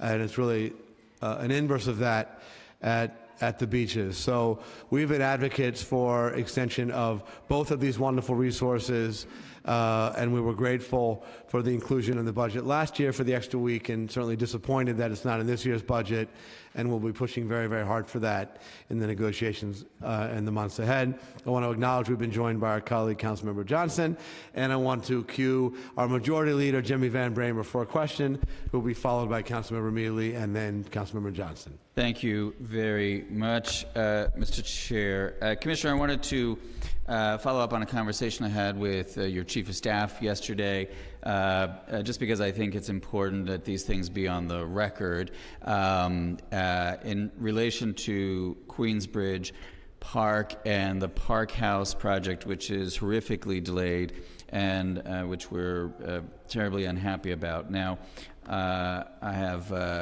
great respect for your Chief of Staff, who we've done a great deal of work with over the years, and yourself, but I just wonder if you can speak to where we're at now, when the people of Queensbridge can expect that project to be done, and also more globally, there was a discussion that what happened at Queensbridge Park with this park house, you've now made changes to the way you do these projects, and so therefore we can expect far fewer kinds of nightmare scenarios like this going forward. And I would just like to hear you speak to that, because what the time frame that we now are looking at, as I understand it, for completion at Queensbridge is a great distance from when we thought we were going to have the park house done. And all jokes aside about hipsters going out to the Rockaway, which is great. There aren't that many hipsters going to Queensbridge Park, but the people who do go to the Queensbridge Park are my constituents who live in the Queensbridge houses and the Ravenswood houses, and they deserve a first-rate park. We've done some great work there, as you and I both know, but this one is not a success story. So maybe you can talk a little bit about where it's at now, and when the Parks Department believes it will deliver the Queensbridge Park House, and then more globally, the changes that have been made that lead your staff, and I assume yourself, of course, to have more confidence going forward that what happened there won't be happening anymore. Well, to answer specifically, I understand you met with, at least the staff had updated you, my Chief of Staff, that I believe it's close to going into procurement. Procurement has a sliding scale of 7 to 12 months. Of course, we try to push it to be at the shorter end, and then construction is anywhere between 12 to 18 months. But again, I testified earlier that we're now seeing huge savings, at least about 3 months on the construction side. So the news is not good, but it could at least be a couple of years before it's completed. I did call you after you expressed your displeasure, and we did bring it up at one of our critical meetings where we discussed projects that are delayed, and that answers the second part of your question. We now, on a monthly basis, have a meeting where if projects are challenged going forward, there are issues I need to know about, we discuss it right away before the delays start to pile up. And I make sure that the council member is notified, that we understand the nature of the problem. There are, at any given time, 8 reasons why a project is delayed. but I also inherited a lot of projects that were already in the pipeline before I got here. This was one of them, and many of them had experienced delays in the past. So this meeting is important. At any given time, we're going over 5 to 7 projects, and I'm trying to figure out how to make it move forward or to deal with some of the issues that are out of our control that we have to share with the either board president or the council member. So this is a vital meeting. We call it Red Zone, and it's something that we sit down and figure out what's going wrong and what can we do to make this project move forward or deliver the not so pleasant news if there's an issue that's just out of our control, a contractor defaulted, an unsuccessful bid. There could be a variety of reasons why a project gets delayed. But at least we're seeing that less and less going forward. So since I mentioned it to you at the last Parks Committee meeting and it went into red zone, I take it, or it was more for an update because you wanted me to get more familiar with what was going on. So it was brought there really to talk about what had transpired with this particular project. And so that's where staff was sharing me exactly what had happened along the way. And there was a series of unfortunate events that caused it to be delayed. So at least I was more knowledgeable about what had transpired. I think this one dated back to 2013, I believe. About 2013. Right. So I guess my question is the fact that it has now come to your attention, and has it changed anything in terms of if it gets into the red zone discussion or meeting, then is that resulted in the Queensbridge Park House project moving any more quickly? Right now, if it's moving toward procurement, that is the process I have the least control over. I think the unfortunate events that happened prior to procurement. Clearly, we're trying to work through procurement to have it on the 7-month side and not the 12-month side, and that is something that staff's going to push, working with all the relevant from law to MOX to OMB to make sure it moves through the process. We've been getting great cooperation from all entities, and then for construction, we want to make sure that we have a resident engineer that makes sure it's done safely, but it's done as quickly as possible. So it's March, and Correct. We believe we're going into procurement, and I was told that we can expect construction to start in early 2018. Is that something you feel comfortable with? Yes. And that we would have the Park House completed in 2019. Correct. And maybe an 18-month period, right? So we could conceivably have the Park House in the summer of 2019. Correct. So I just wanted to have that on the record. We're going to hold you to it. I know you will. And I know you know how important this is, and the good people of Queensbridge deserve nothing but the very best. And that's why we've put so much money into Queensbridge Park and have really helped transform that park.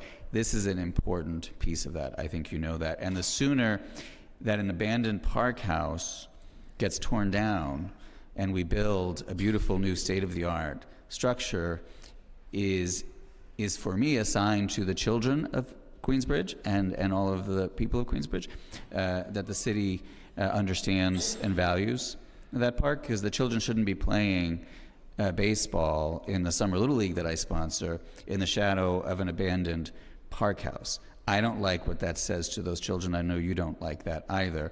So the sooner we tear down that building and show the images that I've seen of the amazing structure that's going to go up in its place, and I want to share those images with the people of the district, because it's maybe the nicest park house I've ever seen. You all design. We want that in Queensbridge Park as soon as possible. Understood. Thank you. Thank you, Mr. Majority Leader. And Councilmember Mealy. Hello, Commissioner, and your staff. Thanks our former one, Jeffries, and the new one, Marty Marr.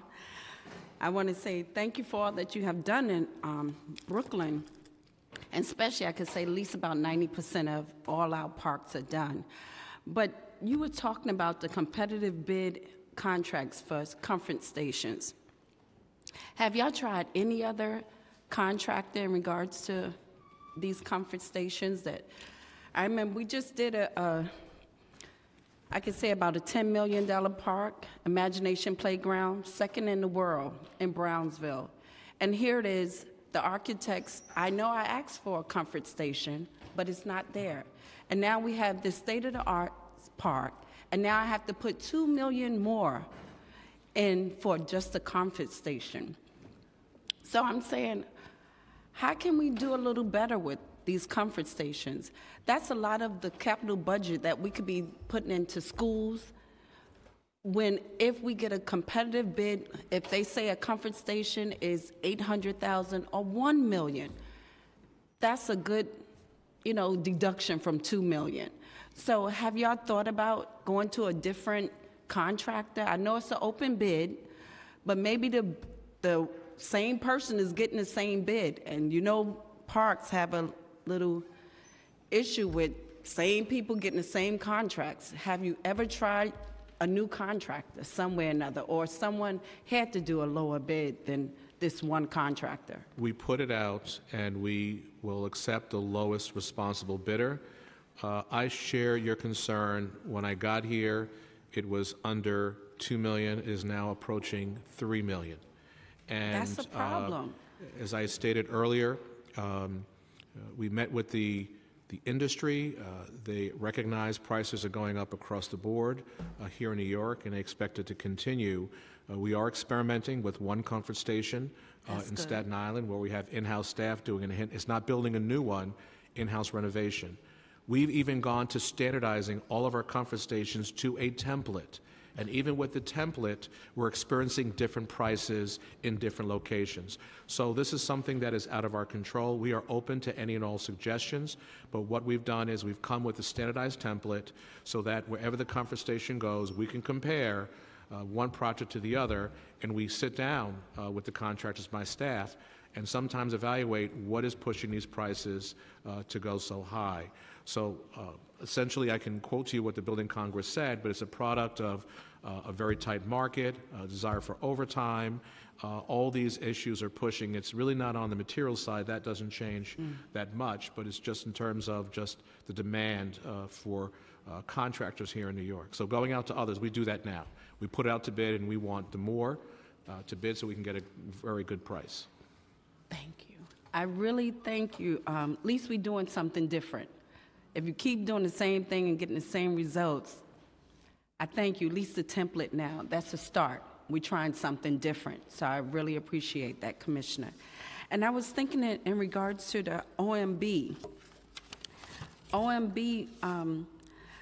The budget was announced last month. Has the department made any additional budget requests from the Office of Management and Budget?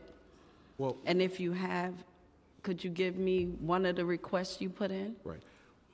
From the time we submit, there's always ongoing conversations, both about reductions as well as some other new needs. Those conversations are ongoing, and there's nothing I could really share at this time because we're just beginning those conversations now. Okay, that's good to know. And have you ever asked for a line item of Playground Associates? My colleague, he just asked that he needs more staff in the parks. Playground Associates, I put in, out of my discretionary funds, I put in just that my parks could stay clean every summer. I do concerts out of my own pocket in Brevoort every year, but in my discretion, I still have to put extra money in that we can have people to make sure that our parks stay clean, that it's not a problem, and it's giving employment. So have you ever thought about doing asking the city for a line item of Playground Associates? We did last year. We got 500 peak seasonal staff that supplemented our parks in the past. How many hours do they get? They work a regular work hour. Because I believe we 35-hour week. Yeah. We passed it that they stay a little longer than just the summer. Are they 40 hours or 40? They're 40 hours. I'm sorry, correction, they're 40 hours. And with that peak seasonal, we were able to keep some of our comfort stations open longer. We also supplemented what we call, what happens is that staff has stepped up to pools and beaches, our supervisors, and now we were able to backfill, so we kept an even level of staffing in a lot of our parks. But also, most of the smaller parks, I don't know if you're referring to a larger park or a smaller park, the smaller parks are really cleaned by mobile crews. In terms of fixed posts, those are really for some of the larger parks. So with the seasonal staffing, we were able to provide 500, and that was baseline. So they'll be coming in again, and we're working out how they're going to be deployed right now throughout our parks. So they are, Playground Associate is specific to a park Yes. that is staying there. That is You something. said you just did 500. Last year was baseline, so it's every year. Baseline, okay, that's good. Could you give me a breakdown of how many you hired? We're in the process of hiring now since they're peak seasonal. So we're in the process of hiring. Commissioner Kavanaugh could probably No, tell you. I'm talking about in permanent staff. Because with the Playground Associates, this body had put in legislation that instead of just like web workers, having them just for the summer, it should be a path to employment. So I was just wondering, Right. have y'all practiced that as of yet? In terms of the job training participants, it is a path. They both The end up pathway to job? both private full-time as or- well as public and New York City Parks jobs. I believe the number.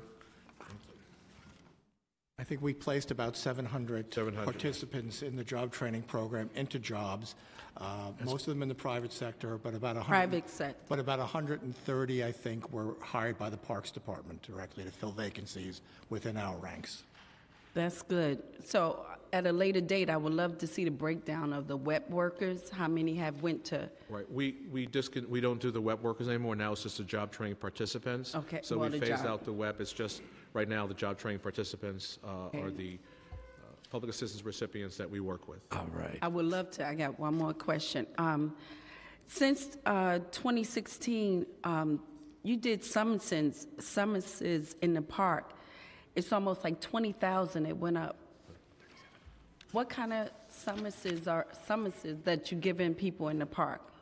That it went up so high since 2015 to 2016? I don't have the actual breakdowns, but typically we give summonses for enforcing park rules.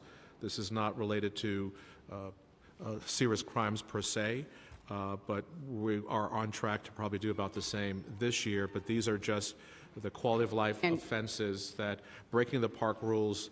We first educate. Our first goal of our Parks Enforcement Patrol is to educate the public. If a rule is being broken, we request compliance. If there's non-compliance, then a summons is issued. See, and that's where I can't understand a decrease of 36% when compared to 10,380 summonses was issued during the same period of fiscal 2016. However, the DPR keeps the current place. They might reach nearly 20,000 in 2016, 15 and 16. So I'm saying respectfully, something has changed from 10,384 summonses to 20,000 summonses in the park. Right.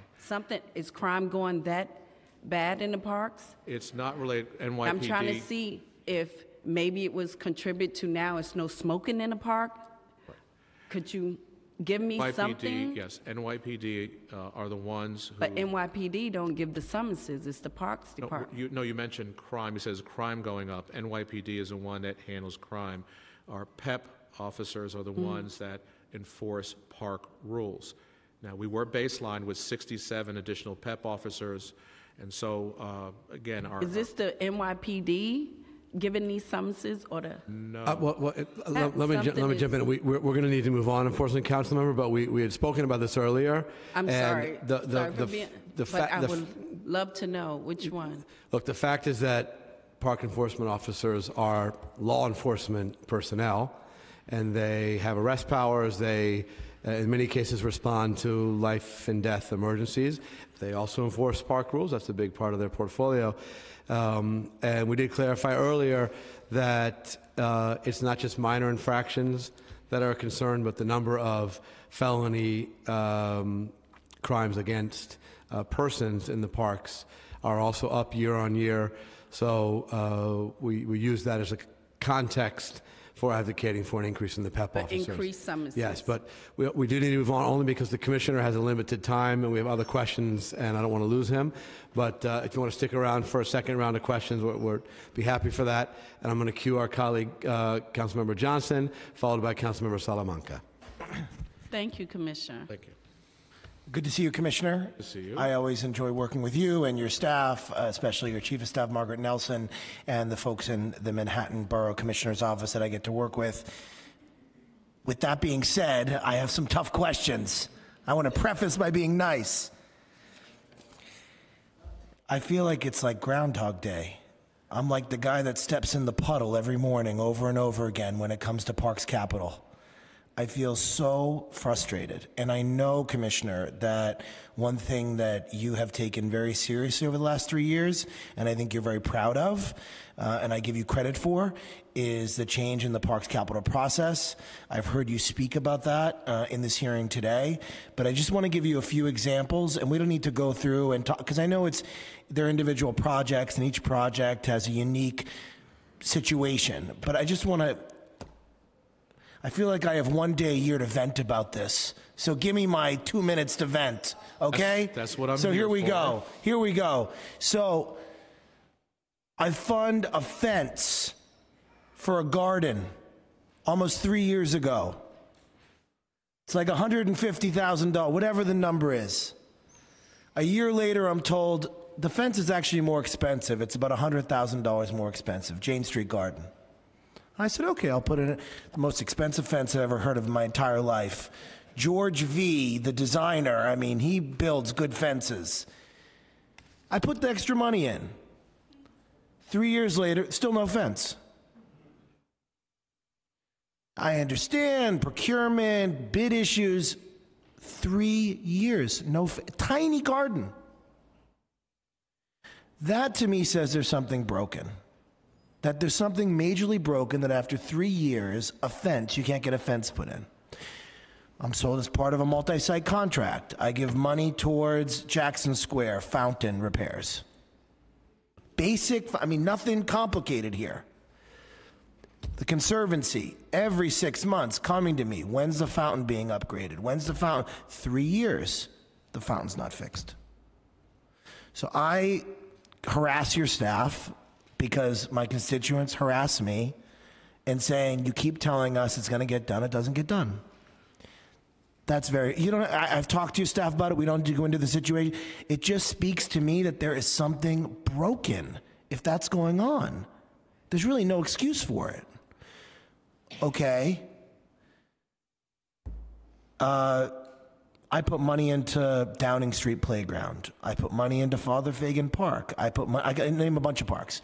And then I'm told by the Borough Commissioner's Office, sorry, Father Fagan needs more money, and Matthews Palmer needs more money. So we have to take the hundreds of thousands of dollars you put into Downing, and we need to move it to 2 other parks to cover the cost overruns that are associated. So forget about all that time, money, touring, effort you put into Downing Street out the window because of cost overruns. I'm not trying to beat up on you because, as you said, there are cost overruns which you don't have control over. And if bids don't come in properly, you don't have control over that either. But it's extraordinarily frustrating that you spend time, energy, effort, and this happens. So I'm at the point now where I say to myself, I don't even want to give capital anymore to parks. I just don't want to do it. It's not worth the frustration on my part to give capital and then have my constituents upset with me and for me to bother your staff members. I feel bad bugging them, honestly. I feel bad calling them up and bugging them. I don't enjoy it. I feel like I'm being a pest. That's my rant on Parks Capital. And I know you've spent an enormous amount of time and you've improved it in many ways, but I just asked it to be improved further. I don't know how that is. You're the expert. I'm very frustrated. I'm grateful, but I'm frustrated. So I had to say that. I share your frustration, and the answer is yes. We're constantly looking at ways we can improve the process. And sometimes in procurement, we get surprises where we don't get a successful bid. That could delay things up to 6 months. But you're correct. We're working now with MOX. They will be releasing something called Passport, which will allow the whole Vendex process to be online. And we're working with the administration to constantly see other ways we can improve the process. Design, I'm pleased to say, we've now shaved 2 months off the process. On construction, 3 months off the process. But procurement is one that we're working now at MOX to see how we can improve the process to move things forward. Has Helen Rosenthal with Councilmember Cohen co-sponsored a bill to see if that could also streamline the procurement process. And so we continue to look ways of doing it because we all have good relationship with our council members. This is one where I look in their eyes. I know they're disappointed because their constituents are sharing the same concern, and I want those completed as quickly as possible as well. Thank you, Commissioner. So in the hearing that we held on the capital process about a month ago, we explored in depth this tension between stories you're hearing from the front lines, from council members about projects which are taking 3, 4, 5, 6 and more years, and the good work that we know you're doing behind the scenes to hammer out efficiencies. And one of the things that emerged is that the main metric you're using to measure your on-time success is only focused on the construction stage. Now, from the perspective of our constituents, and therefore our own perspective, it's very simple. The day the funding is announced is when the clock starts ticking in the public mind, and the day that the ribbon is cut is when the clock stops ticking, right? So if that's 7 years, and we extracted a little benefit in the construction period of that while also having big delays in procurement and design and even the period of pre-procurement, pre-design, then it's still a loss for the community. So when you cited a 54-day gain in the timetable of capital projects, were you referring to an overall gain in this process from funding to completion, or were you just looking again at the construction stage? No, we were looking at, there are 3 stages. The ones that we can influence the most as parks is design. Design, there was a 55-day savings, roughly 2 months from design. Procurement, we're working very hard, but that's the one we control the least. And construction, there has been on average a 3-month savings, 99 days. So it's the 2 months on design, the 3 months on construction, because I gave a range of anywhere between 4 to 6 months, and that is we're able to shave some time off procurement. So that is what now we're seeing from the time I came on board, tracking it from 2014. I want to drill down on that more in a minute. I know Councilmember Johnson has a follow-up and has to leave. I'll just make the point that there really are 4 phases, because there's pre-design, design, procurement, construction, and the public doesn't care what agency has jurisdiction over any phase, and we understand that in some are out of your control. And I know that pre-design has never been part of your calculus, but that is, I think your goal is for that to be a year only, which means in practice it's often longer. So it's not a trivial addition to the total timeline. There isn't really a pre-design. When we hold a public meeting, that is when the process starts. But in the public's mind, when Councilmember Salamanca or Johnston or Mealy or I secure funding for a park, that's when it's in the press, right? That's when the public becomes aware of it. And if it's 18 months before the first design meeting, you know, that's part of the delay that we're experiencing, right? Well, last year we got 140 projects. All cannot start at the same time. It's like 140 planes taking off the runway at once. What we do is we're committed to have those projects within that fiscal year assigned as staff becomes available. So you're correct. There is some time for us to assign it to a staff or a consultant, and that could take, in some cases, 9 months or up to a year. Okay, we'll follow up on that in a second. Back to Councilmember Johnson. Okay, quickly, I put money in the budget to fill all the tree pits in my district. I can't get a commitment on when that's going to get done. I gave enough money to fill every empty tree pit in my district. And it would be helpful to understand when the next planting season is so that I could have all those tree pits filled. Who can make that commitment to me of when that will happen? Councilmember, the tree planting season actually began just recently. I can't guarantee you that we will complete them all this spring, but I will guarantee you that every viable tree pit in your district that's funded for planting will be planted by the end of this fall. By the end of this fall, all of them? Yes. Manhattan Borough Office, did you hear that when I call you and harass you? By the end of this fall. Commissioner Kavanaugh said so. Okay, lastly, the High Line. 7 million annual visitors, one of the biggest tourist attractions in New York City now, almost a decade old at this point, a huge success for the city of New York. Chair Levine has been a huge supporter and advocate for the park, and I really appreciate his support. The park is now having some capital issues. You know, some of the stuff that was brand new back when it opened now needs help. They, of course, have raised a ton of money over the years for their own capital expenses. They've worked with EDC on some projects. You all have been generous in PEP officers and other ways supportive of them. I really appreciate that. But their capital needs over the next 5 years are significant. I am allocating over $600,000, which is a lot for me, in capital money to help them with some very unsexy things, but things that are critically important to the maintenance of the park. Is the Parks Department going to put money up and help the High Line because of the significance of the park? Well, I serve on the board, yes. And I'm going to have a conversation with both the board and both the CEO, Robert Hammond. I'm not familiar about some of the capital needs being asked for, so I'll certainly circle back. But there is some obligation from the city. It is a New York City park, but I can't say exactly what our capital commitment would be, but we do have responsibility since it's a city park. But I serve on the board, and I know they're looking at funding the last piece of the park, the last strand, whatever they were referring to. Section 3, yeah. Yes. But beyond that, it hasn't been brought to my attention about some of the other capital requests. Great. Well, I'd love to chat with you about that. And then lastly, I want to say your staff has done a phenomenal job on 20th Street Park. You were there to cut the ribbon. The design team has done a great job. The community process, the charrette, the outreach, everything has been really, really, really well done. I am really grateful because that has been a major priority for me, as you know, for the last 3 years.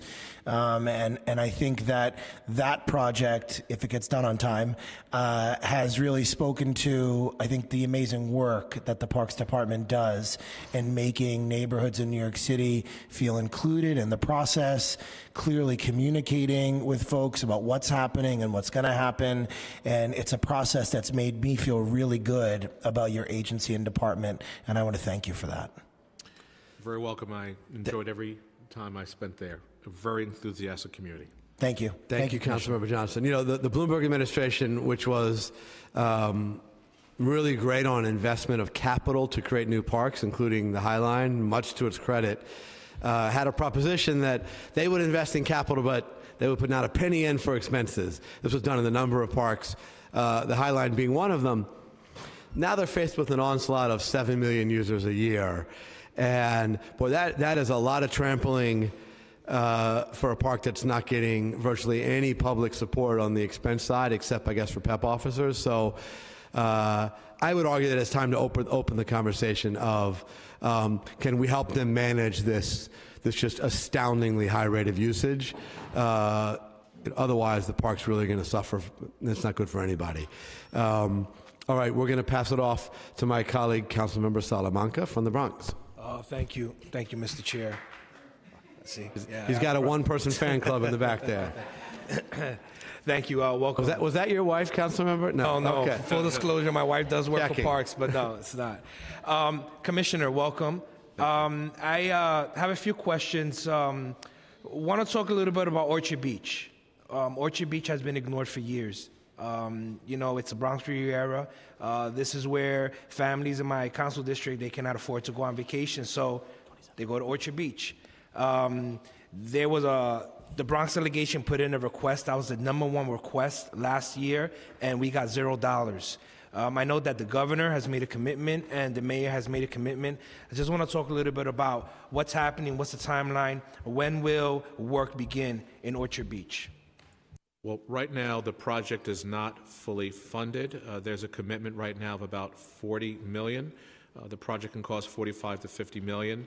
So I stated earlier that we're going to sit down, take a look. to see exactly what work could be done for a lesser amount. We don't want to start scaling it back. There was a proposal from a consultant about how much it would cost to fully restore it. But right now, with the $10 million from the borough president and the delegation, $20 million from the mayor, and then a commitment for $10 million from the governor gets us to 40. There is still a shortfall. But sorry to interrupt, but Commissioner, was there not a $10 million commitment from Assembly Speaker Carl Hastie on top of what you cited? That would get us to... There is. So that doesn't get us to 50? Yeah, just to clarify, we're in conversations with the state and the Assembly to kind of clarify the exact details there. I mean, I believe there is not as public a commitment as the governor made in terms of his $10 million. There are conversations happening about an additional $10 million that I believe are coming from the Assembly, but those details are still being worked out. Okay, but if that $10 million is there, and I understood that it is, I think the council member did as well, does that get us to at least the starting line on renovating the bathhouse? Yes. If it is fully funded for what we anticipate, then the answer is yes. We just cannot start a project unless it is fully funded. Understood. Okay, and continue. what's the total cost of the project? About $50 million. 50 million. 50. For the bathhouse. Okay. But the broader grounds, we're talking well over 100. Correct? Correct. But you could start the bathhouse if you had 50 in place. Correct. All right, so we're eager to get this started. I guess this is an ongoing conversation that we'll have. Barreto Point Park, when Sandy hit the pier, there was structural damage done to the pier. Many years have gone by. I'm still waiting, to open up the pier. When will work begin? What's the status on this pier? I'll have to. I did a site visit, and I know that it is in very poor shape with some of the piles. I'll have to get back to you. I'm not sure of the status, unless. Do we have? We'll get back. We'll get back. We'll get back to you on that one. All right. My other question, Commissioner, I'm very happy in my council district in terms of the CPI. There were 5 parks that were done in part of Community Board 2. When I became council member, I had a bigger district. In Melrose, we're opening up new parks. They're under construction. Really satisfied with the work. I know work is being done. But I have concerns about enforcement. For years, even when I was district manager, I felt that the South Bronx was not getting its fair share of PEP officers actually patrolling our parks. Now, with some of these parks under construction, you're bringing new amenities. That means that we're going to get bigger crowds coming to the parks. There's going to be comfort stations. How many PEP officers are assigned to the Bronx in this fiscal year? We're funded for 54, but we have right now 38. So you're funded for 54, and you have 38 at the moment. Now, are you hiring new? You're hiring new PEP officers? Always hiring and putting them through the academy. The answer is yes. All right, and out of the 38, how many are actually working? Because I know that you have officers that are on leave, on maternity leave, out. Where? Yeah, we have in general of all the staff 7 on leave, but that's among all those that are active. Thank you. Okay. And so. The summer's coming, and I know that we see less of a presence of PEP officers in our local parks because they're patrolling the beaches. What remedy are you going to do so that we can see more of a presence in the South Bronx? So to be clear, we have the 38, but we're also supplemented by 542 Park Security Service. The majority of those you will see deployed to pools and beaches, so it allows the PEP officers to patrol the various parks in the city. So we don't often talk about that. We have 292 and fully staffed on the Parks Enforcement Patrol, but we have 542. Now, they don't have the same powers as a PEP officer. They can't arrest, but still they do provide a presence on the pools and beaches to remind people to follow the park rules. So it doesn't really affect that number because we deploy those to pools and beaches. Yeah. All right. Commissioner, unfortunately, in some of my parks, we have individuals who do not know how to behave, in parks. There's a lot of illegal activities. They use the comfort stations for drug use, alcohol use. Having more of a presence means a lot to us, especially when, most of our parks have baseball fields and children, we want them to enjoy their parks and have a safe environment. And PEP officers bring that safe environment just to have them there. And I mentioned earlier, but we work hand in hand with NYPD. You can imagine with a force of 255, we do our best to educate the public and help enforce the park rules. But in support of what we do, we work very closely with NYPD to make sure that they patrol as well as we patrol all parks. And I do have an answer for you on the Baroda Point Pier. It's at the Controller's Office for registration, so that is a good sign, which means that construction can start very soon. So once his office signs off, how soon will construction begin? Is there? Yeah, about a month.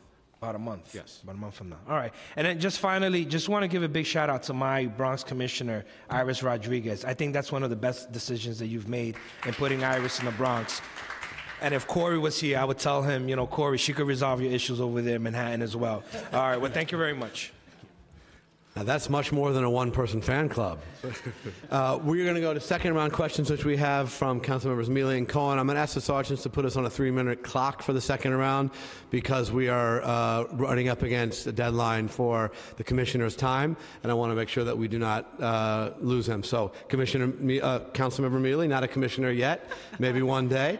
You're on, please. I just want to pass. I will speak to them afterwards just to get the numbers of the summonses. We have to see where the increase of all these summonses are coming. So I speak to you afterwards. And I thank you.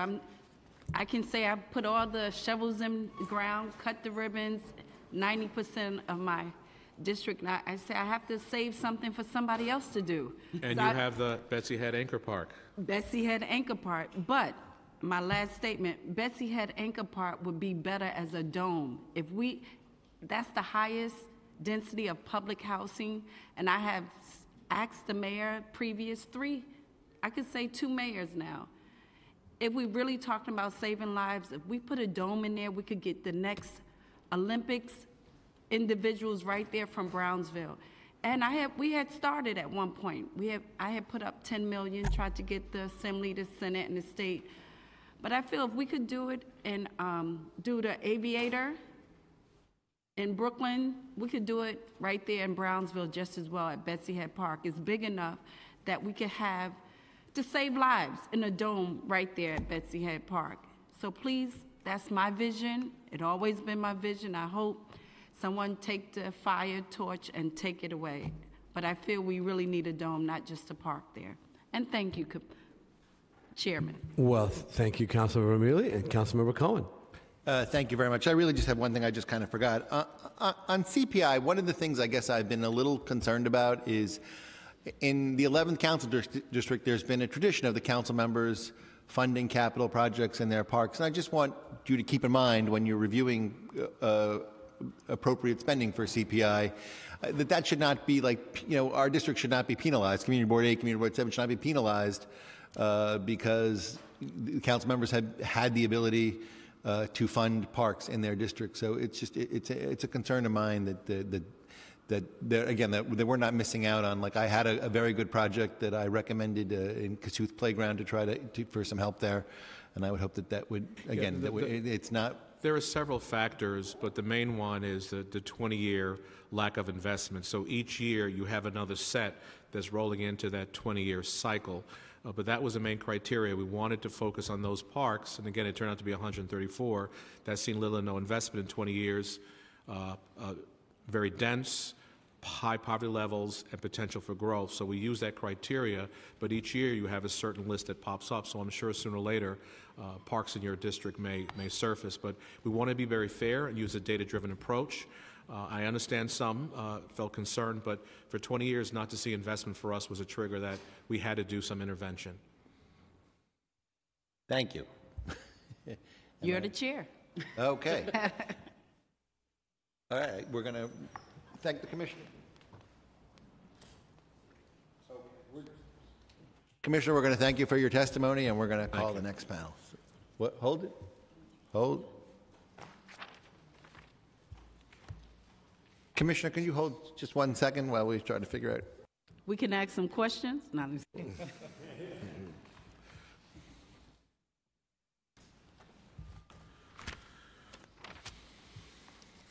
Commissioner, would you mind being patient for just a minute or two? I don't mind. Thank you very much. You've been quite patient already this morning. So.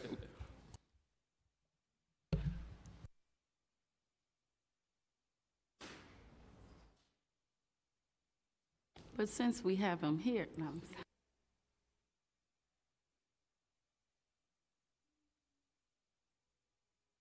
Councilmember Mealy, do you have a question? Okay.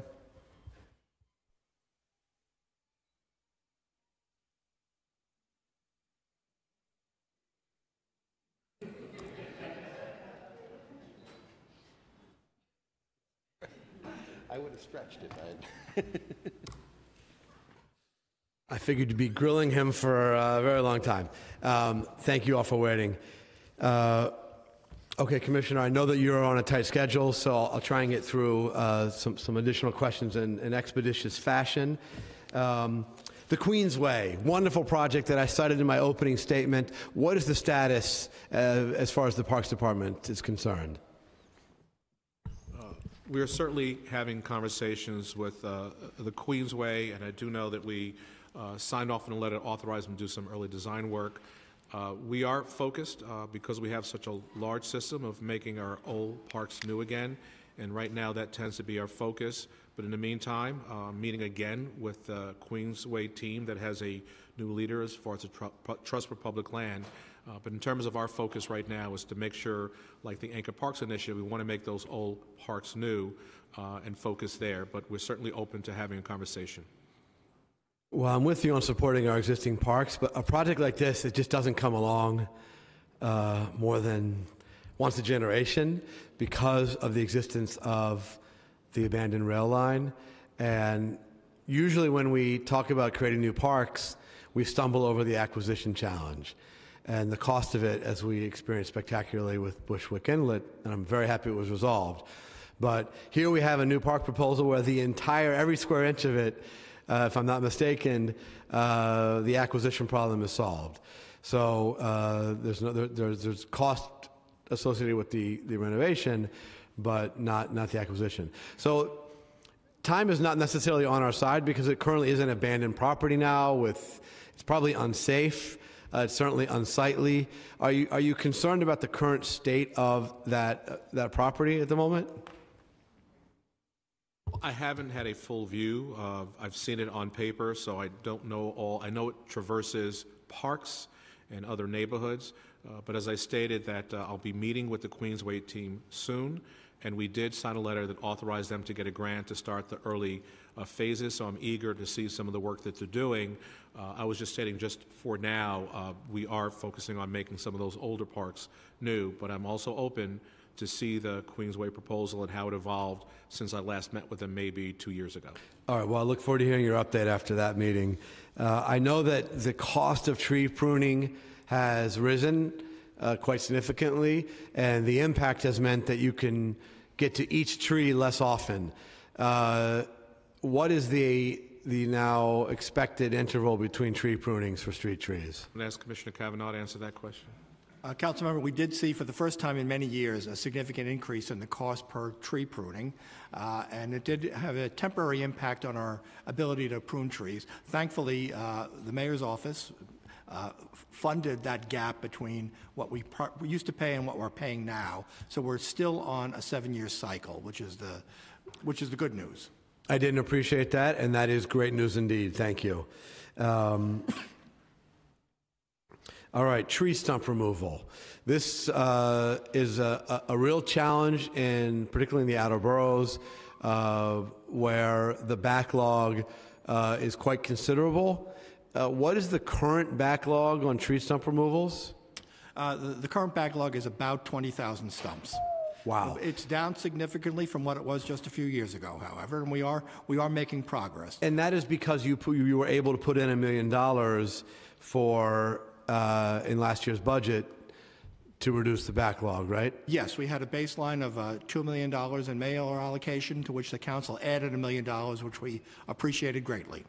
However, there is a gap between the number of trees we remove every year, the number of stumps we're able to remove with those contract dollars, and the current backlog. So while we have made significant progress, we would need an additional investment in order to eliminate the backlog and remain current with the stumps that are generated by our tree removal program. Okay, so it's not the case that there was $1 million that you put in last year on top of the baseline amount, which now would be lost?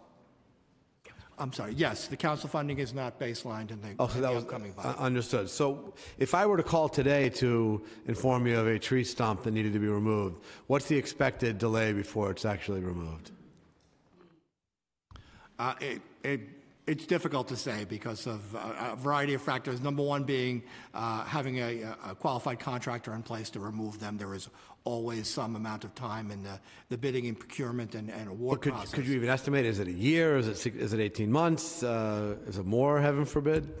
It would probably be between a year and 18 months, I would say, would be a good estimate for removing if we were fully funded, to removing every stump after a tree was removed. Okay, well, that's far too long, and we'll be pushing in the budget negotiations to make sure that we can reduce the backlog and therefore reduce the delay for the benefit of our colleagues in the outer boroughs, and I gather in Brownsville this is perhaps an issue as well. Am I correct that there's no additional round of parks equity at Community Parks Initiative funding? Is that correct? Have you run through allocating all the parks that you can under the current funding? Under the current one, the next round will be announced as 11 more sites.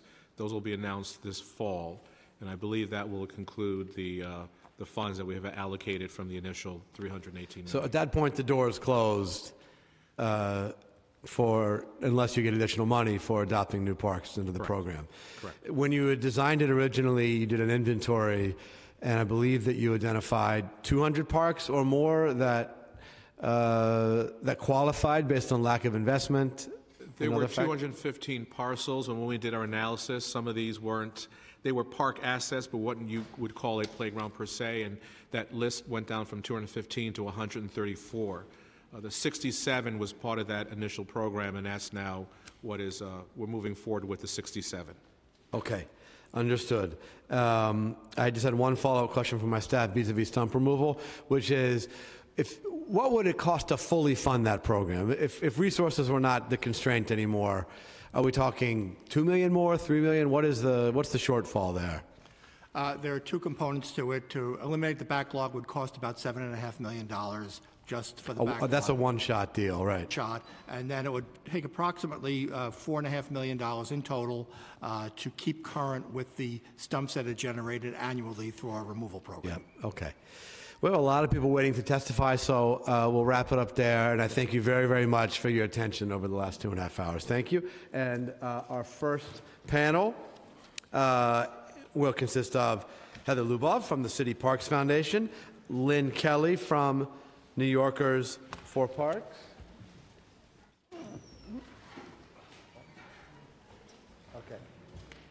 as well as Aziz Dechem from the New York City Community Garden Coalition.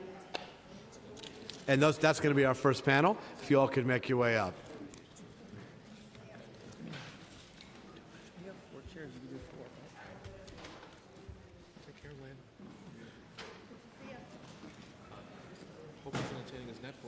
What's that? Hope it was entertaining as Netflix. Oh, way better. No. 5 stars. Hello. How are you? Oh, wow. We're in the cushy chair. Wow. Hello. And sergeants, because we have a very, very thick stack of people who want to testify, I'm gonna ask you to use a 2-minute clock here. And Heather and Len, if you're in place, please, Heather, why don't you kick us off? Thank you, Chairman Levine and members of the committee. I'm Heather Lubov. I'm the Executive Director of City Parks Foundation. We are the only independent nonprofit organization with a mission to offer programs in public parks throughout the city, and our goal is to help transform parks into vibrant community centers. We work in every council district. We bring sports, arts, education, and community development programs to more than 350 parks, recreation centers, and schools across the city, and we reach 425,000 people every year. This year, thanks to the Council's leadership expense funding, we offer track and field instruction in 12 parks to nearly 1,700 kids, bringing high-quality lessons into neighborhoods where few organized athletic activities exist. Leadership funds also allowed us to connect more than 2,400 students to experiential learning in parks, gardens, forests, and coastal areas to nurture a lifelong relationship between young people and the environment. I also want to thank council members for providing discretionary funding this year for City Parks Foundation programmings in their districts, and the council for providing $2.6 million in a capital appropriation for Summer Stage in Central Park, which is currently in the design phase and should begin next summer. The Council's Parks Equity Initiative and the NYC Parks Community Parks Initiative has allowed us to grow Partnerships for Parks, which you heard was the public-private program that we jointly manage with NYC Parks.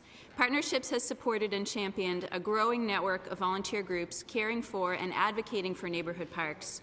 In the past 3 years, with this new funding, we've been able to support 37% more Friends of groups citywide.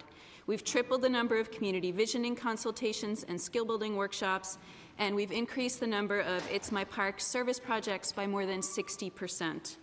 These groups are comprised of volunteers who have a myriad of work and family obligations, but still find the time to give back and improve their communities. The Council's Parks Equity Initiative funding is key to making sure that these programs are successful and that their work is sustainable in the long term.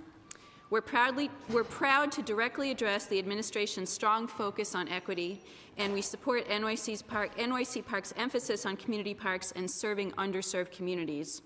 We're committed to delivering the most responsive service, and so with the recent growth in Partnerships for Parks, we've made improvements that include how we identify and build new groups and coalitions in the neediest parks, and also how we provide more advanced support to our longer-term groups. But at the most basic level, the more staff we have on the ground, the more groups we'll be able to serve. To that end, we would strongly support adding new outreach coordinators, allowing us to continue to build new groups every year, while supporting the growing number of existing groups. Our programs are free and synchronized with New York City Parks, but City Parks Foundation is a nonprofit organization, and we need the Council's assistance to continue supporting the vision for an equitable park system. Thank you for hearing my testimony, and I look forward to working with you. Thank you very much. Just to clarify, the number of outreach workers you currently have is at? 16. 16. Okay, so each worker has how many parks under their portfolio? It's approximately 45 per outreach coordinator. That seems like an extremely heavy load, and I'm guessing they have each 2 or 3 community boards as well. Yes.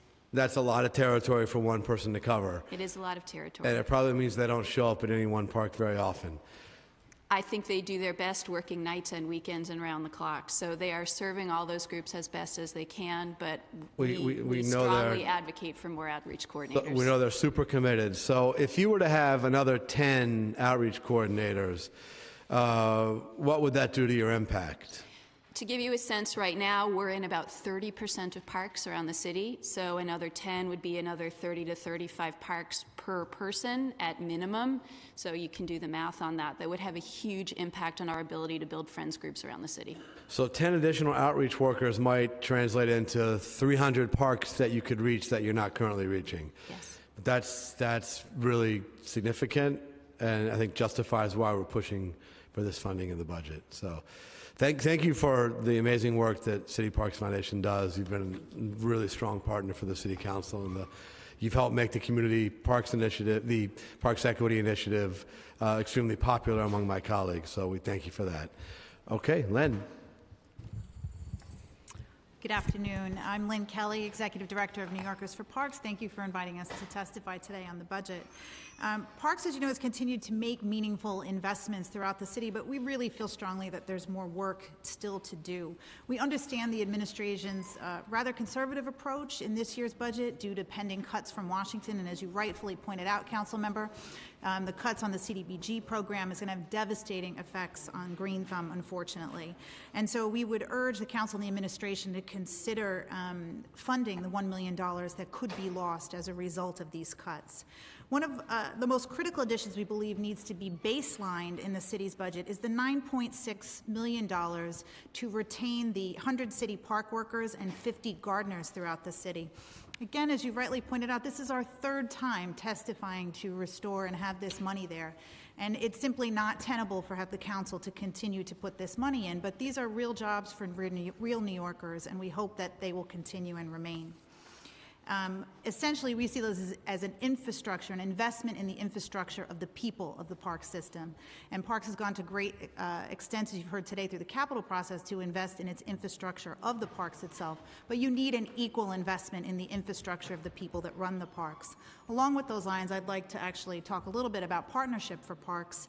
A budget allocation of just $1 million, council member, would allow for these 10 million outreach coordinators, 5 new program assistants. I just attended roughly all of our 5 borough meetings that we've had on parks and heard time and time and again from friends groups and parks advocates that the folks that work for Partnership for Parks are essentially the lifeline, the bloodline to their communities and to their park system. And right now, the lift that these outreach coordinators has is simply untenable. So we would ask that the council and the administration really push to have that money for the increasing in staff. We'd also like to see an allocation in this year's budget of $3 million to allow for 50 new urban park rangers. Many of the Parks Department staff that you see here today were urban park rangers, started their careers in public service as park rangers, as those green ambassadors in the community. They also provide another set of eyes in parks. As we've heard today, there's been a lot of talk about crime in parks, and we think that would help to go a long way to have an increase in rangers. On the capital budget, we're pleased to note the administration's commitment to infrastructure improvements, retaining walls, comfort stations, HVAC, all the things that the public might not see as sexy, but is so important to the lifeline of these parks and for the ongoing maintenance of these parks. And we're pleased to see the continued allocation, or new allocation of $82 million committed towards new street tree planting citywide. Our tree canopy is really important to the city's public health, and we also support the ongoing maintenance through an expense commitment of $2.7 million. Before I end my testimony today, I would agree with you that now is the time to really think creatively and boldly about our park system, not to be reactionary to Washington, but rather be proactive in what we're doing.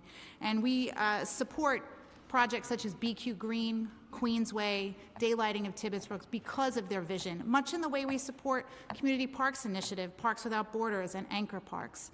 Now is the time to really be the leader for this nation in the park system, and to really send the message back to Washington that it's not acceptable to make these cuts to what we consider critical urban infrastructure in New York City. Thank you. Thank you, Lynn. And your point on the imperative now that we lead locally at a time when the help's not coming from Washington, I want to wholeheartedly endorse. I think we need to do more than just play defense. We need to play offense, and that means scoring wins for public space in this city, whatever's coming out of Washington. And the projects you laid out would be a very powerful way to do that. So thank you for your continued advocacy for the park system. You're off to a great start in your new role. Thank you both very much. All right, our next panel will be Peter Stein from Local 508 of DC 37, Joe Pulio from Local 983, also DC 37, and Dilsey Ben, Local 1505.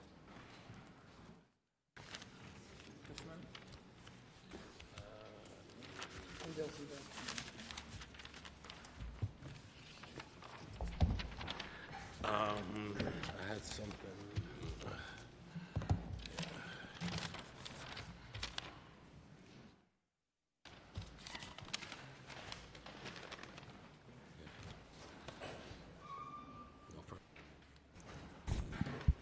Good afternoon. Good afternoon, City Council. Afternoon. Chair and council members. Excuse me.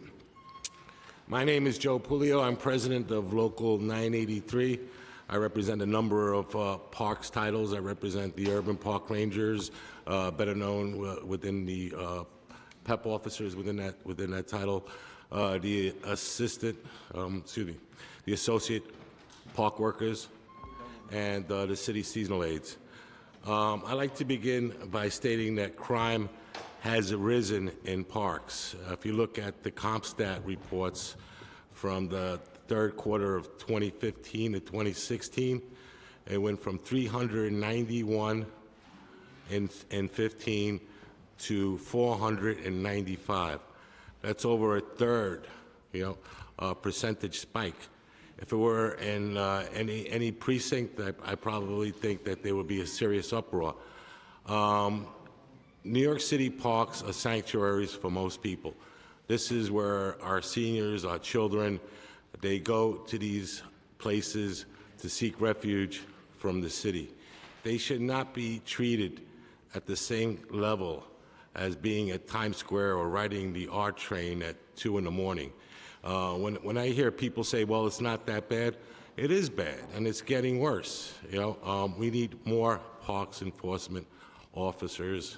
They do the job best in New York City parks. NYPD does a great job out in the streets. Almost 5% decline from last year to this year in overall park crimes. The reason why they haven't matched the parks when it comes to lowering the crime stats is because we don't have enough parks enforcement officers. We need about 200 by the Parks Department estimates. That'll be about $11.9 million. Last year, we did not receive any funding from City Council when it came to parks enforcement. We did receive some from the mayor's office, but then again, the job is not yet over. We need more presence in our parks. People need to feel safe in our parks, and time and time again, it has proven that where you have PEP officers, you have a reduction in crime. We'd also like to see included in that 200 at the agency's discretion, because I heard mention of urban park rangers. Well, our PEP officers come from the title of urban park rangers, but we also have ones that do dedicated service to stewardship. They give out tour guides. They do mostly educational parts of the job description. We encourage City Council and the Parks Department to hire more of them. There is only 35 citywide. These are the people who probably will do the most in combating crime for the future, because they reach out to the children. They explain to them the essentials of why it is important to not destroy our parks, why the ecosystem is so fragile. So without them, it's just going to be crime and punishment, for our future to come. Thank you. Well, thank you, Mr. Pulio, for your advocacy for these incredibly important workers. And as you know, I wholeheartedly agree that we need to increase the ranks both of PEP officers and urban park rangers. Really embarrassingly few of each category right now, and we can do much better. So thank you, sir. All right, Ms. Ben. Thank you. Good afternoon, Chairman Levine and fellow Parks Committee members. My name is Dulcie Ben. I'm the president of Local 1505, representing the city park workers. I have members in DOT, sanitation, parks, and DEP. All right. My members work in all 5 boroughs conducting maintenance in all city parks. And my people are in charge of all the maintenance operations in all the boroughs. I want to first start out by thanking the council for funding my people, the city park workers, in 2017 for the Parks Department. The funding was used to maintain city-funded lines for 100 city park workers and 50 gardeners. Parks has over 39,000 acres of land, meaning that one gardener is responsible for maintaining an average of 254 acres of park land. The Department of Parks and Recreation is woefully unfunded, and we request your support in making our communities and those underserved parks in our communities beautiful. Since the fiscal budget year funding has been baseline for 2018, I'm urging the council to restore the increase in the funding. If this funding is not restored, there will not be enough workers in the city park worker and gardener titles to perform the duties I stated above.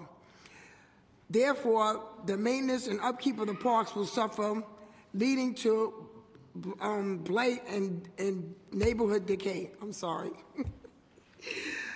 As we approach the start of the spring season and the next several weeks, there's a lot of work to be done to prepare for the summer. The pools are opening, and I get additional lines during the summer. But without these 150 lines, our maintenance will be down. Counts are down, the parks are not safe. My people also have saved rapes, murders. I'm quite sure my people have been awarded for stopping crimes in the parks. My people also do the late lockup in the parks at nights. They open up the parks and they lock the parks up at night. Right? My maintenance crew, like I said, I'll be put in harm's way every day. And like I said, without these 150 lines, the parks are going to suffer. Okay? I want to thank you for taking the time to hear out what I had to say, Julio had to say when it came to the maintenance of the park workers. And I want to thank you for the opportunity to testify, and I wanted to know if you had any questions for me.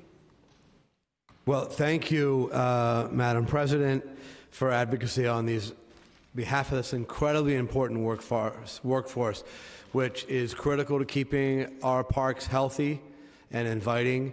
And as you point out, far too often they're involved in difficult incidents that require them to intervene, often putting their own safety at risk. And we've honored a few of your members who have acted heroically to protect people in the park. But I want to just clarify a statistic. You said that on average, each gardener has to care for 254 acres system-wide? Yes, because they don't have enough gardeners in the Parks Department to cover all the land. We have 39,000 acres. And how many total gardeners do we have? I don't know a total number. Susan might know a number. Do you have a total number, Susan? I think it's 200. It's about 200 and something in total between the gardeners and the assistant gardeners. It's not a lot of gardeners. So when you put it in perspective, to lose 50 gardeners is a huge chunk of the existing workforce. Yes. I mean, that is a quarter, roughly, of the existing workforce. So yes. Imagine 1 quarter left gardening work, 1 quarter less in every park, and you get a picture of the impact that will be felt all over the city. And of course, the maintenance workers, where the proposed cut is even larger, of 100, just do such important work, difficult work, by the way, but they really are the heart of the operation. Maintenance and operations. And at the end of the day, if you don't have men and women out there in the field doing the heavy lifting in cold weather and hot weather, then the parks are going to suffer. Yes. And I repeat the irony of the fact that these workers have been deployed into what is really a pet project of the mayor, which is the CPI parks. And we support that program. But so these are clearly core to the mission of the department. And it's really deeply unfortunate that for the third year in a row, we now have to fight just to keep our existing staffing levels. Again, we should be fighting to increase the ranks of gardeners and maintenance workers and, of course, PEP officers and others. And instead, we're back in the trenches just trying to keep these men and women on the job. And let's make this real. If we don't succeed on June 30th, all of them are getting laid off. All of them are getting laid off. And like I said, I would love to have them on a permanent basis, but I haven't been that lucky. So every year we come back in here and we have to fight again. And like I said, I want to thank the City Council for backing me. Every year that we came back in here, my people have been called back, and I want to thank you for that. We value working with you. We want to baseline these workers, but until that happens, we're going to fight to get them into the budget this year. Thank you. Thank you, Madam President. Thank you, Mr. Pulio. Thank you to both of you. Thank you. All right. Good afternoon.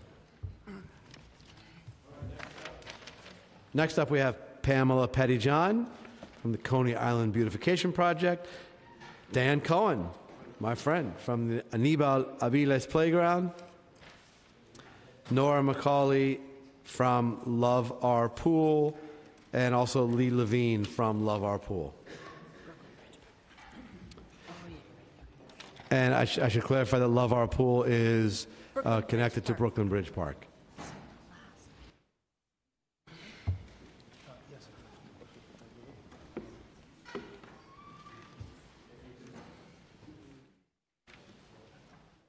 Ms. Pettyjohn, would you like to kick us off? Yes.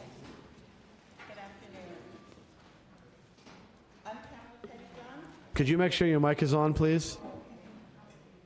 Okay, is that better? Good. Okay, great. I'm Pamela Pettyjohn, president of Coney Island Beautification Project, a volunteer community group which works closely with Partnership for Parks. Our members have a passion for assisting in the beautification and upkeep of our public spaces. Many New Yorkers are more than eager to donate their time, energy, expertise in helping in weeding, planting, painting, and doing whatever it takes to maintain the aesthetics and diverse usage of our parks grounds. During our tenure working with Partnership for Parks, we have become aware of the thousands of hands needed to preserve our parks and public spaces. Just look around.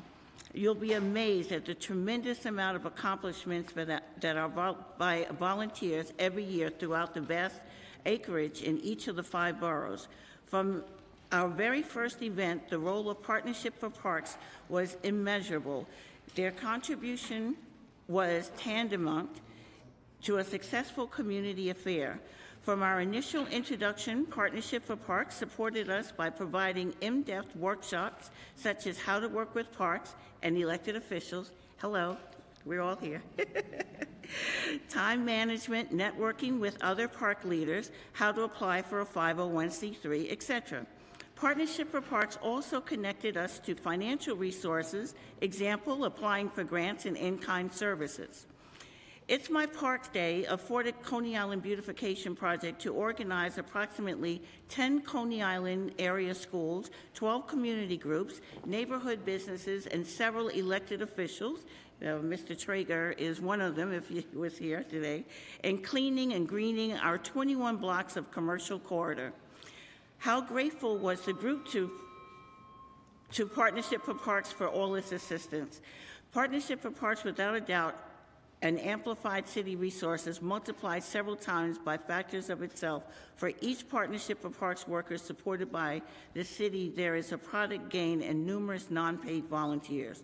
Community engagement and pride in public is the non-monetary byproduct of Partnership for Parks. Please tally the value of Partnership for Parks programs and budget in your worthy discretionary fund budget line. I urge the City Council to please double the contribution to Partnership for Parks to fill the empty positions of outreach coordinators so that more parks and communities can benefit from these wonderful programs. All right, thank you, Ms. Pettyjohn. And Councilmember Traeger was here before, and I know he loves your work, and we appreciate your testimony on the great work of Partnership for Parks. It's good to hear a real-life example of their impact, and I strongly support increasing the budget, particularly for outreach workers. Who is your outreach worker? Hannah Bosio and Ted Enoch. But can I just go off script Sure, for briefly, 1 second? yes.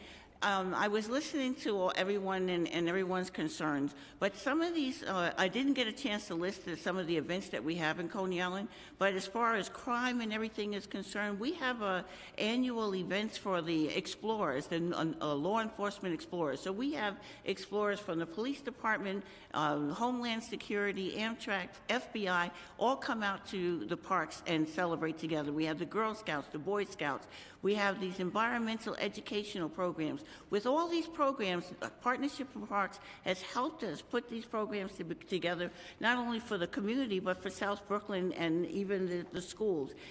This cuts down on a lot of crime. It involves the people in the parks and you know, keeps people involved in all of these community events, and it helps immensely. Without it, I don't know what would Thank happen. you. We appreciate that and appreciate you speaking out today, and thank you for all you do for that wonderful park. Dan Cohen, please. Good afternoon. I am Daniel Marks Cohen, president of Friends of Annabella Vilas Playground, Amigos de Parque de Annabella Vilas, which is on West 108th Street between Amsterdam and Columbus Avenue in Manhattan Valley neighborhood of the Upper West Side, ably represented in the City Council by the astonishing City Councilman Mark Levine. I am testifying to the relationship of the You get extra money for that. Yeah. Woo! Thank you very much. I'm testifying to the relationship of the Friends of Annabella Vilas Playground to the Parks Department, Partnership for Parks, and City Parks Foundation. I want to state right up front that we would not exist without the generous and sustained support of Partnership for Parks and the City Parks Foundation. The playground honors the memory of Annabelle Aviles, a gifted athlete who attended nearby Junior High School 54, where he was captain of the basketball and track teams. He was raised on West 109th Street. Aviles belonged to a local Catholic youth organization and participated in other organized athletic programs in the neighborhood. He left school to enlist in the United States Marine Corps and was killed in the Vietnam War. His brief life ended on March 5, 1966, when he was killed in action. He died a month away from his 20th birthday. The park is a fitting memorial for Corporal Aviles, who played in the neighborhood as a child and whose name graces a refuge for today's children. I founded the Friends of Annabelle Aviles Playground in July 2015. It is an all-volunteer organization. The group exists to support the playground, one of the few Upper Manhattan playgrounds with sufficient shade to protect children from sun in the hot summer months.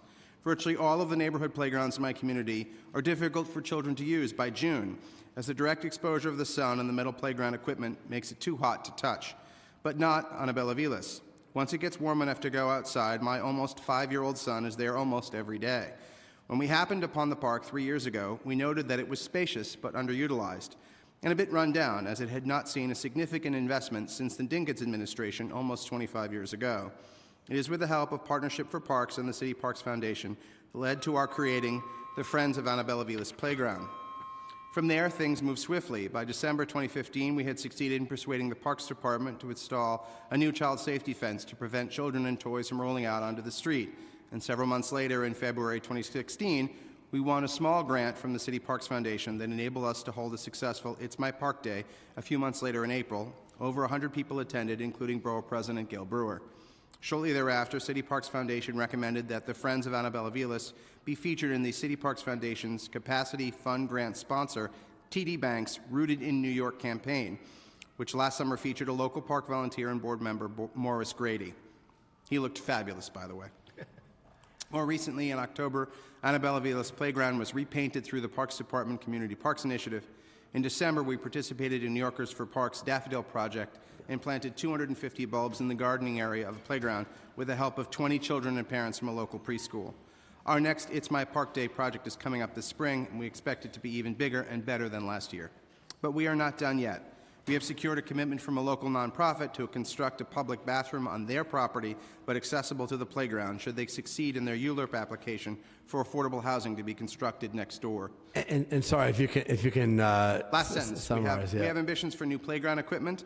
Much has been done, and much remains to be done. The Parks Department, in Partnership for Parks and City Parks Foundation, will help us get there. We could not have done it without them, and we are immensely grateful for their support. Well, thank you, Dan, for working on behalf of this jewel of a park. You've really done amazing things in building this coalition, and we're grateful for your service. And again, it's good to hear about a real-life testimony on the importance of Partnership for Parks. To have two examples from different parts of the city really makes the case better than I could. So thank you for being here and for your great work on behalf of the playground. Thank you. All right, please. Hi, City Council members, and thank you for holding this hearing today.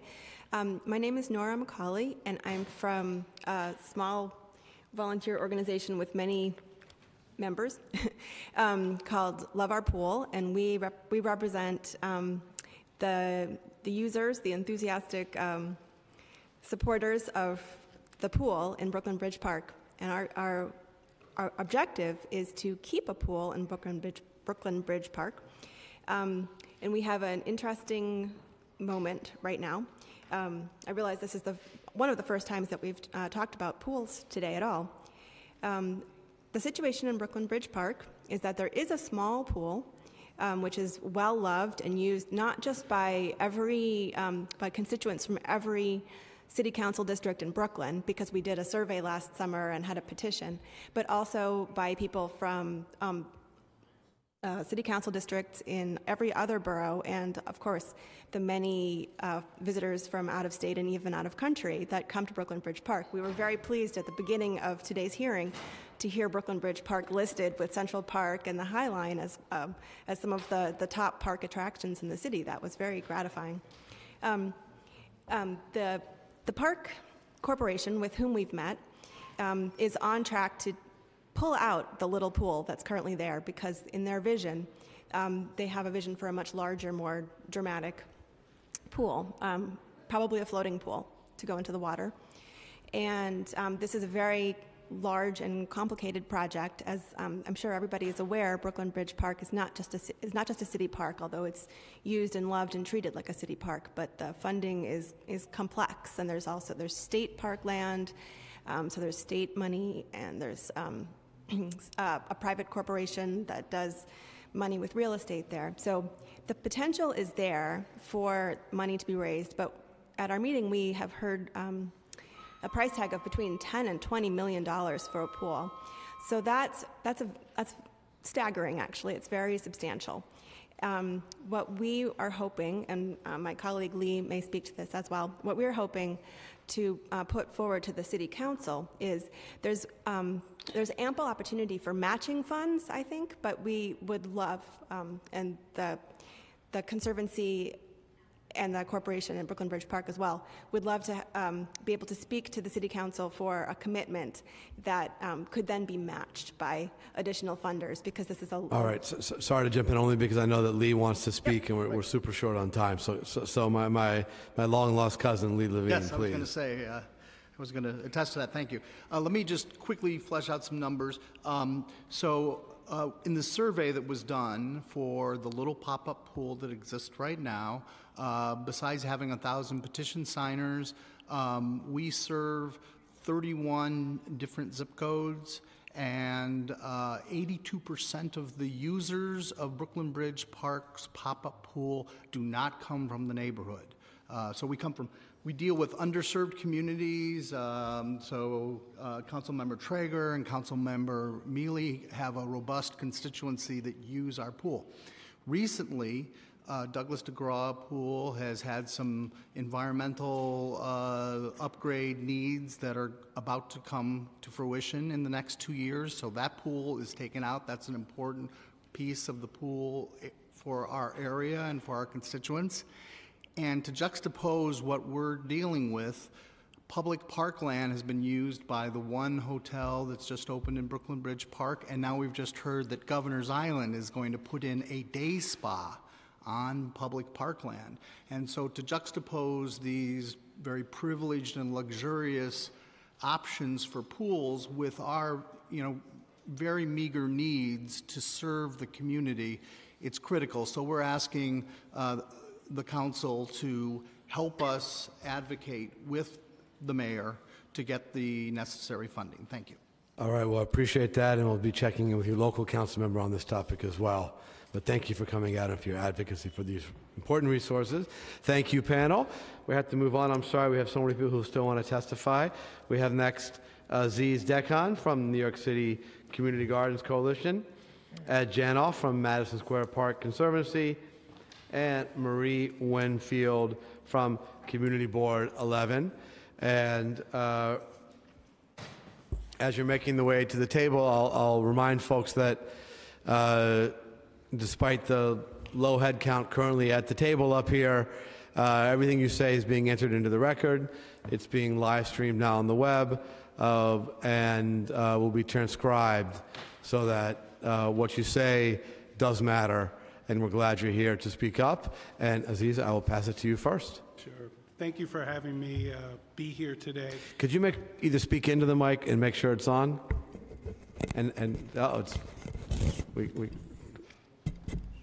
You're good. Yep. Good. My name is Aziz Dekhan. I'm the executive director of the New York City Community Garden Coalition.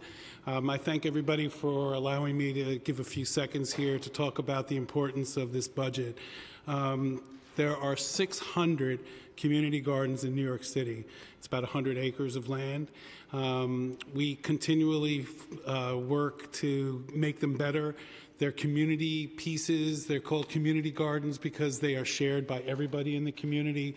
We're very proud of the work that we're doing in those community gardens. A lot of it is the sweat equity of gardeners, but a lot of it has to do with being able to get the support of Green Thumb to help us get resources and materials into those gardens.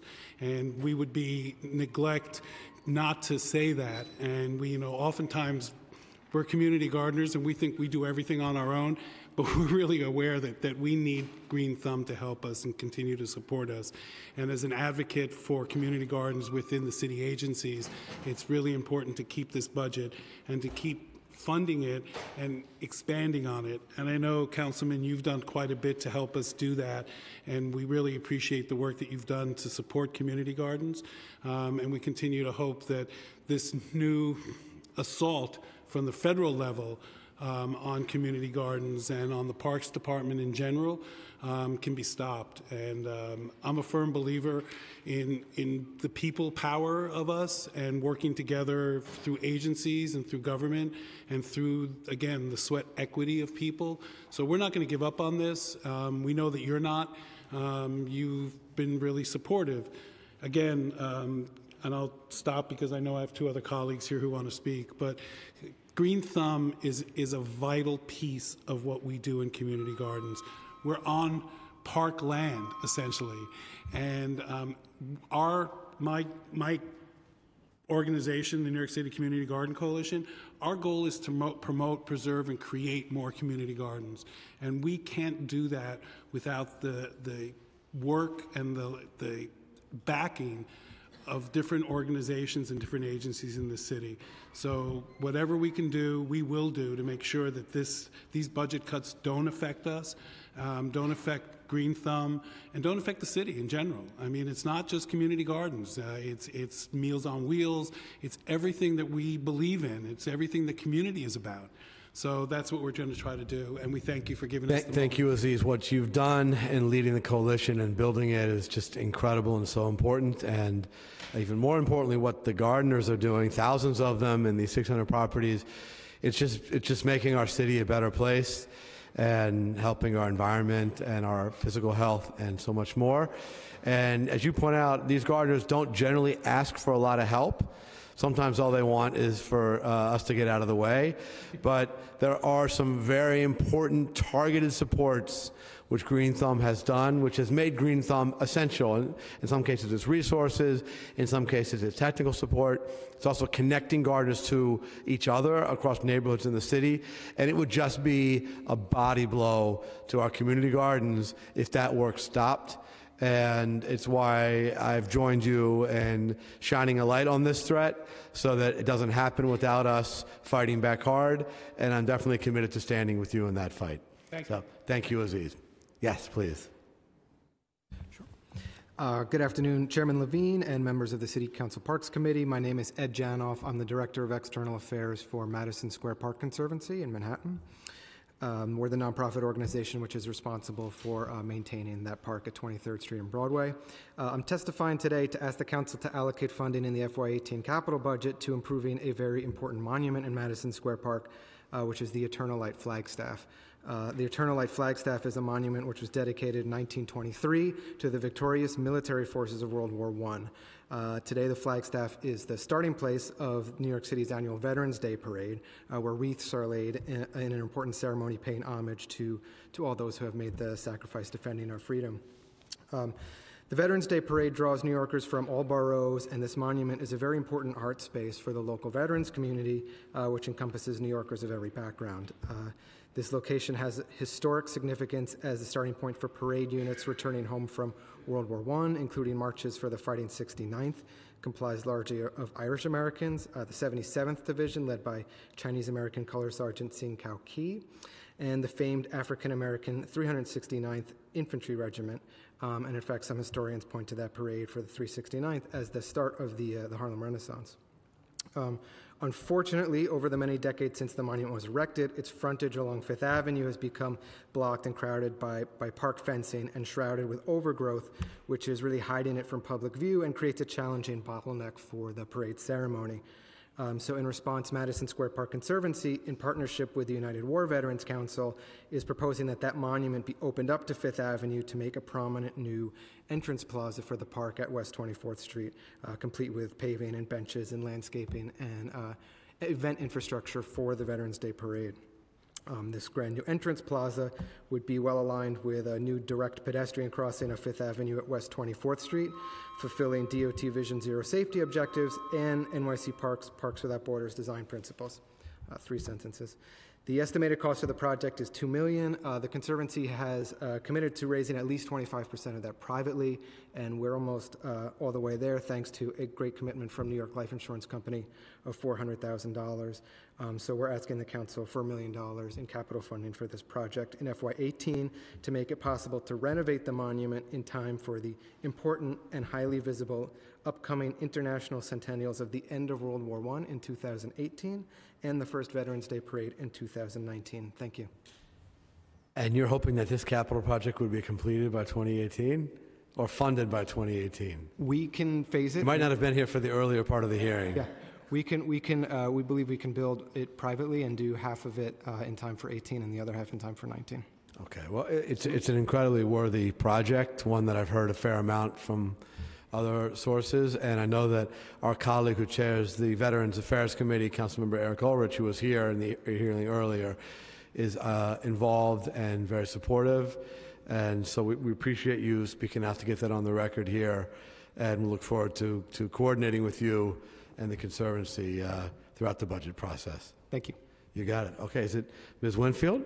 Thank you. Good afternoon. My name is Marie Winfield. I'm testifying on behalf of Community Board 11 in Manhattan, which is East Harlem, as the Vice Chair of the Environment, Open Space, and Parks Committee. Since East Harlem has been slated for rezoning under the Mayor's housing plan, we obviously have serious concerns about our built environment, open space, and parks portfolio. We are a Community Parks Initiative zone, and we remain a neighborhood where our parks, playgrounds, and waterfront areas serve haven't seen the needed investment to accommodate our existing community, much less an eventual upzoning.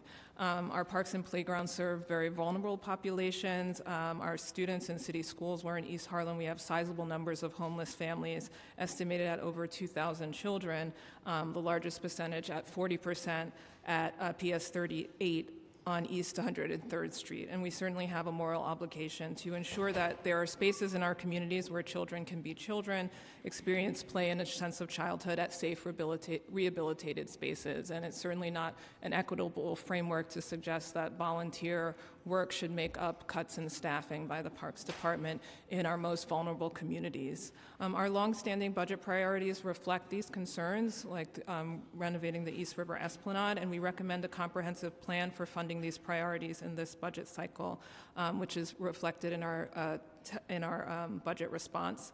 There are several things that we would like to point out, namely that we would like to see increase in DPR staffing and PEP officers to improve upkeep, maintenance, and safety.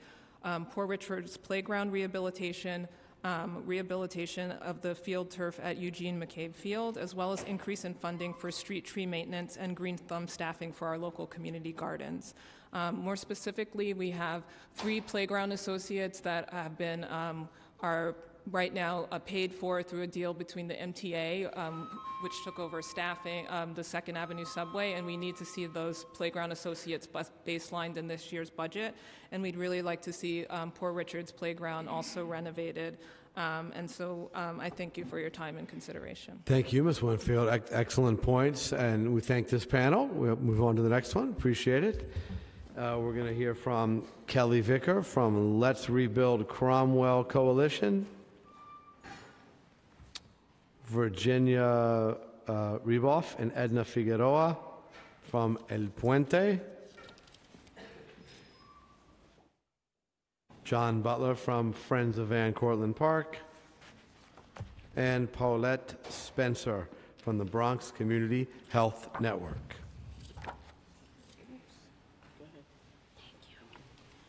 Can you give these to them?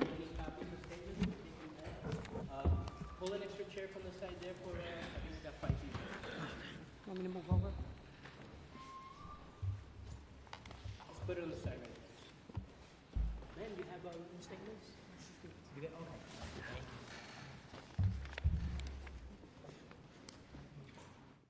All right. Ali, would you like to kick us off? Yes, thank you. Okay. First of all, running for the ferry over here, I have some misspellings on here, so I got to apologize for that. My name is Kelly Vilar, and I represent the Let's Rebuild Cromwell Community Coalition on Staten Island. The Let's Rebuild Cromwell Community Coalition stands with thousands of Staten Islanders and virtually every elected official, including Councilmember Rose, to urge our city government to rebuild the Cromwell Recreation Center. This is a major capital project that Staten Island and our city needs right now. I want to remind you that on October 9th, 2015, a 16-year-old boy fell to his death playing in an abandoned building on the North Shore of Staten Island. This was only a few blocks from where Eric Garner was killed.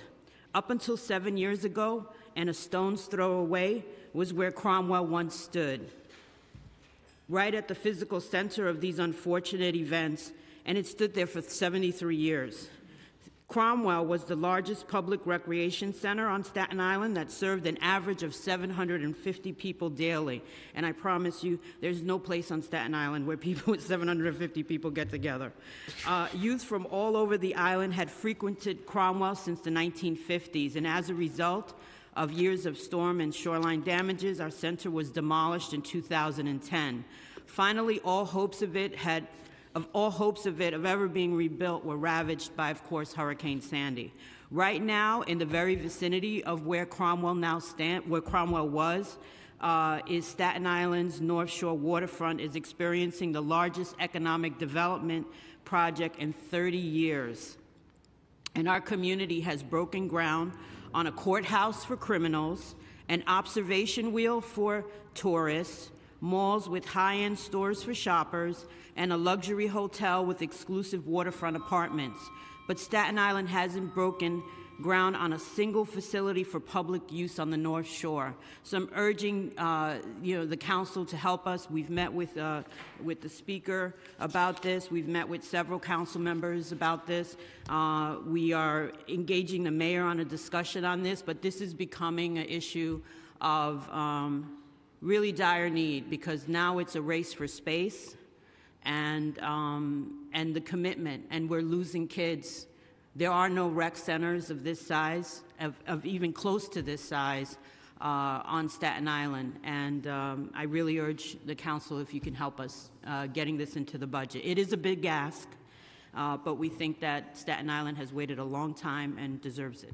There's no doubt the North Shore is gaining population, and we need to do more to enhance public space there to meet that demand. So we thank you for running to the ferry today.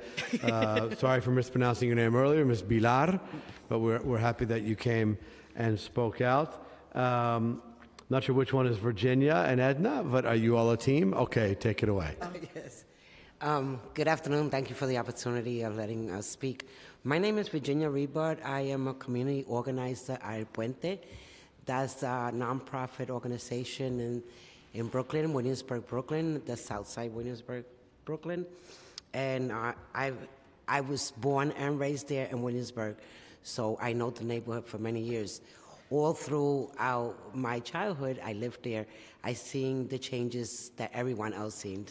I seen the poverty, I seen the poorness, I seen the gentrification, so I've seen it all. And there's been a lot of changes. One thing that did not change was our air pollution. Our air pollution.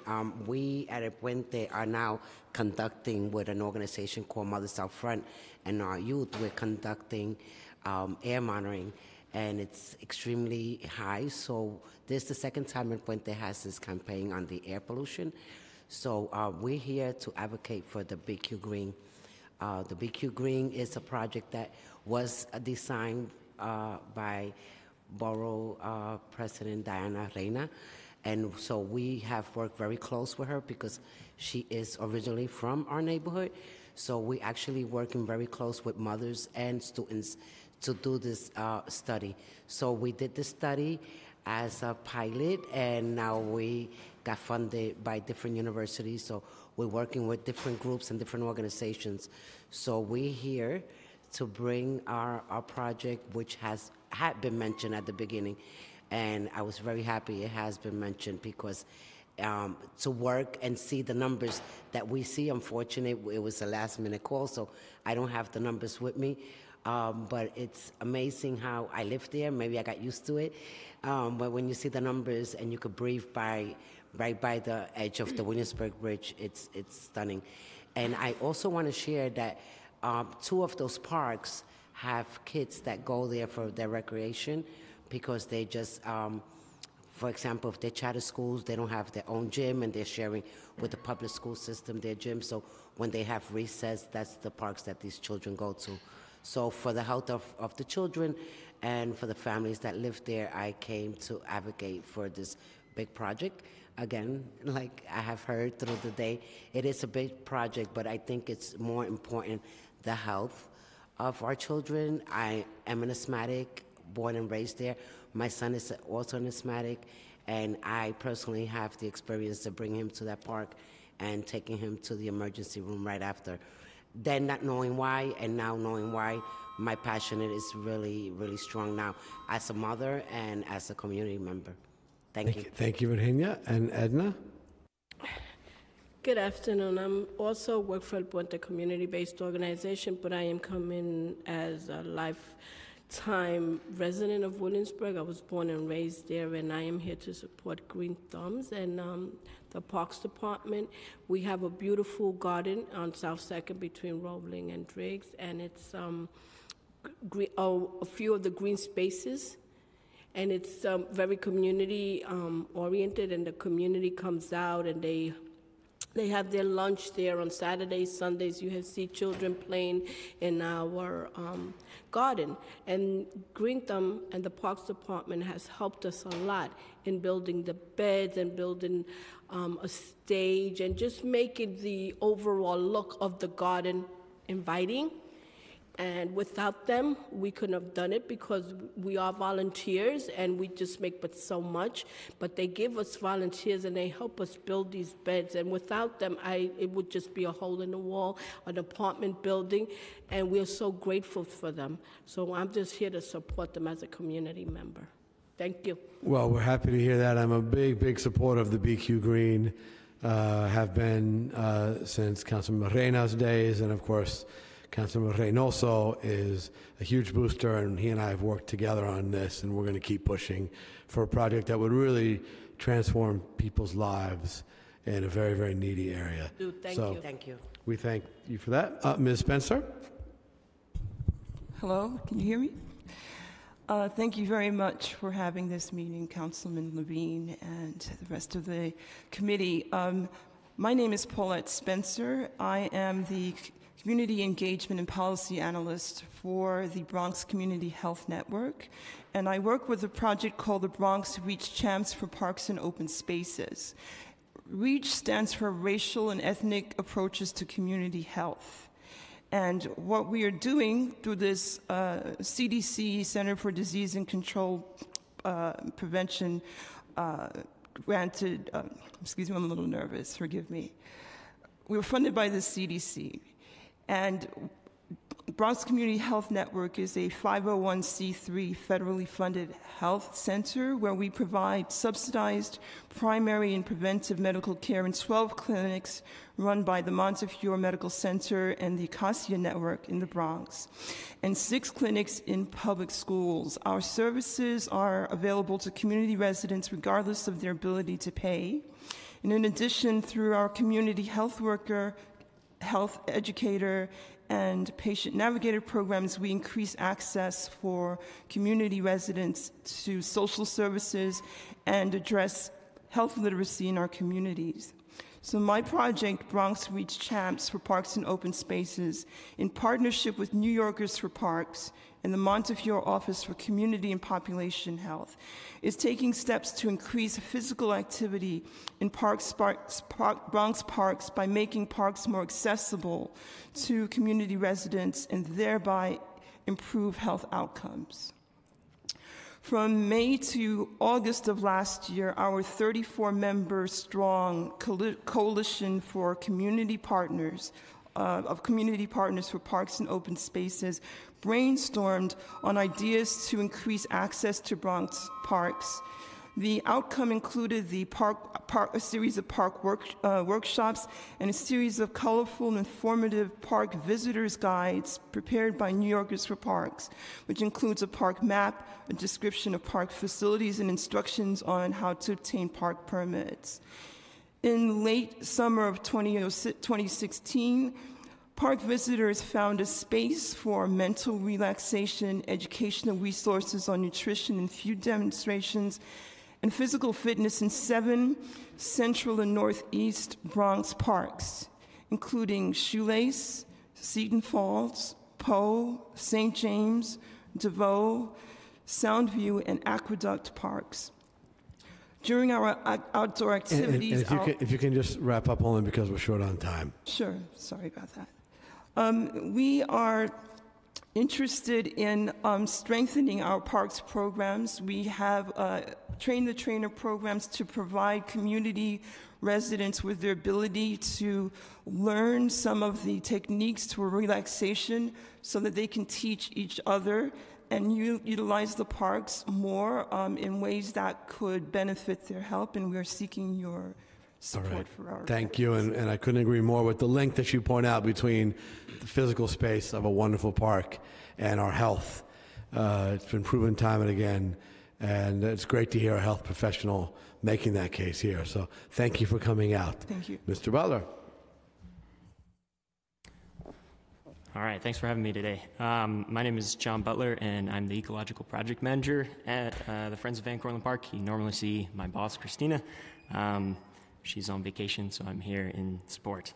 So first of all, on behalf of the staff and the boards of the Friends, I want to thank Councilman Andrew Cohen for his vital support of the Friends and of Van Cortlandt Park, as well as we are extremely thankful of you, Councilman Levine, for your support on our efforts to daylight Tibbetts Brook. So just, if you don't know, the Friends are an independent community-based organization that actively promotes the conservation and improvement of Van Cortlandt Park through environmental education, restoration, and enhancement, and we began in 1992. So basically with the third largest park, or with the first largest park in Pelham Bay and the third largest park in Van Cortlandt in the Bronx. The Bronx has more parkland than any other borough, but we often wonder if we're getting our fair share of the budget to maintain these parks and keep them up to the levels that Bronxites deserve. So for the upcoming fiscal year, the Friends are looking to request funding for the following projects. One is daylighting Tibbetts Brook. So New York City Parks is in the process of designing phase 1 of this project, which involves wetland restoration within Van Cortlandt Park to begin decreasing the amount of brook water entering the city's sewer system. Daylighting Tibbetts Brook has been a potential project for about 20 years, and we've made tremendous progress over the last couple of years, but we need to keep that momentum going and begin phase 1 as soon as possible. Since December 2015, the Friends have been monitoring the water quality of Tibbetts Brook and its importance to the biodiversity of New York City. 2 is the Friends have a trails plan for Van Cortlandt Park, and we're really in depth in the maintenance of the hiking trails, the 20-plus miles of hiking trails in the park, and we'd like to make some more significant progress on our trails plan. And the third is just shadowing what many other people said, which was maintenance funding. We see a lot of money go to capital projects, but we need to maintain those as well after they're done. So the Friends fully support the New York City Parks Department and our efforts to maintain and improve all the parks in New York City. Thank you, John. You know, I'm a big supporter of the park and of the Tibbetts Brook daylighting plan, and I look forward to continuing to push with you for that. Thank you. And thank you very much, panel. Okay, our final panel, we're going to try and squeeze in. We have 7 speakers on the topic of Roosevelt Park. So I'm going to ask Cleo Dana, Judith Calamandre,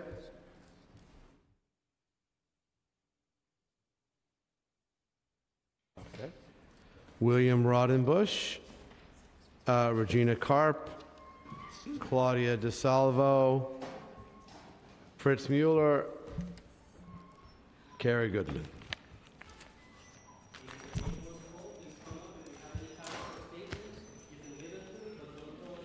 And I'm happy that you are so well represented here. I will just ask in the interest of time if you could, if one of your colleagues has already made a point, you could not repeat it. That would be very helpful. And ma'am, why don't you start us off?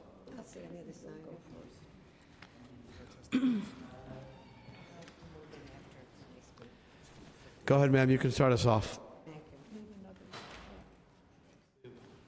I should start? Okay, press the button.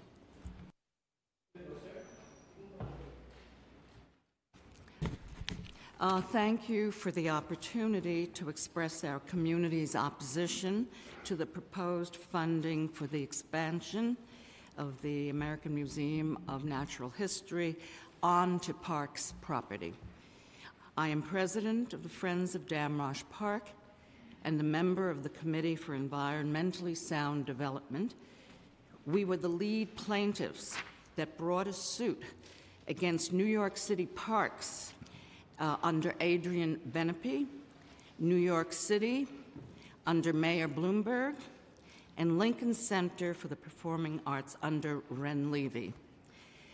Plaintiffs were successful in ousting the powerful conglomerate Fashion Week from Damrosch Park in 2014. Equally impressive, our settlement agreement required that Lincoln Center restore the park.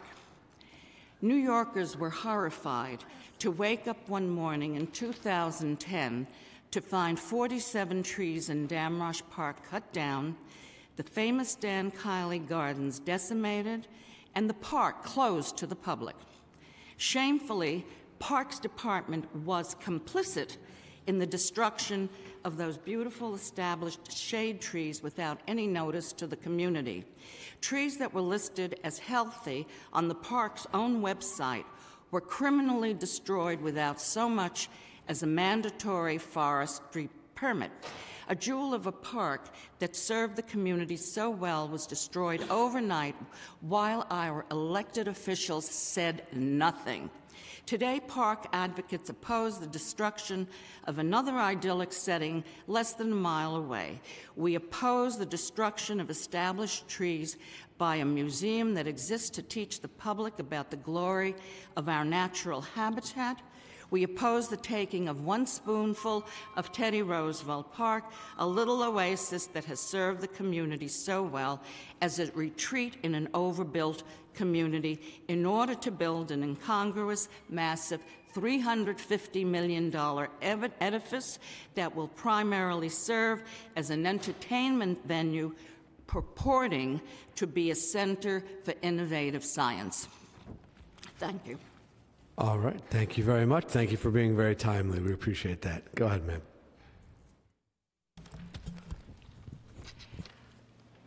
Hello.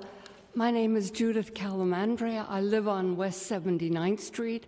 I am a neighbor of the park and the museum.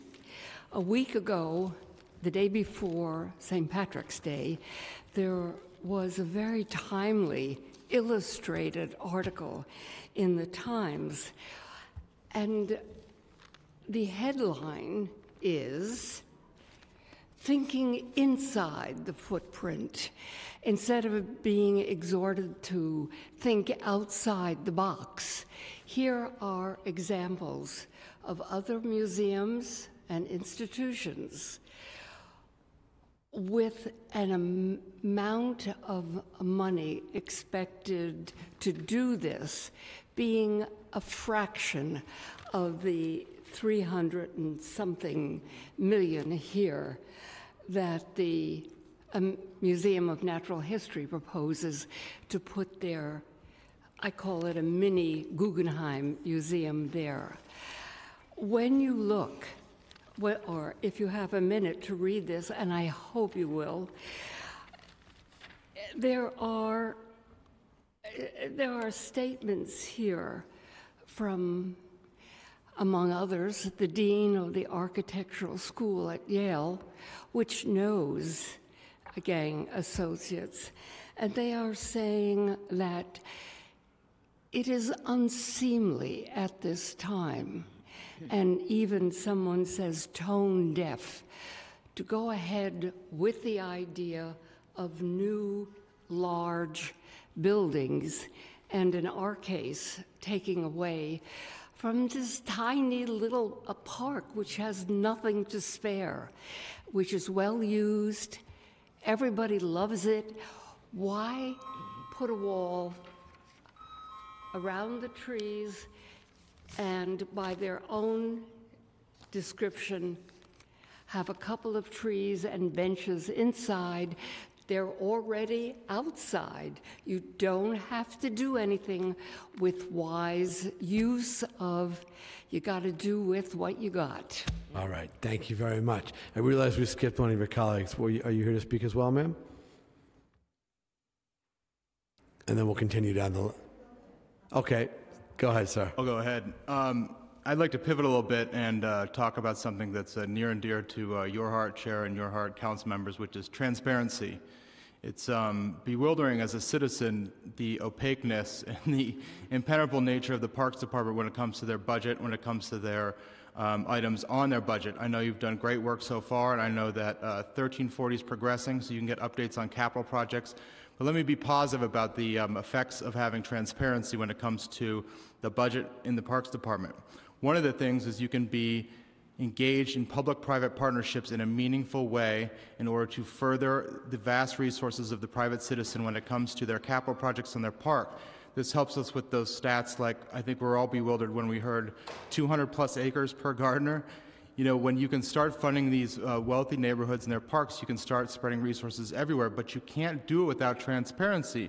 The reason you can't do it is because you can't go advocate for something that in turn turns into a boondoggle for several years.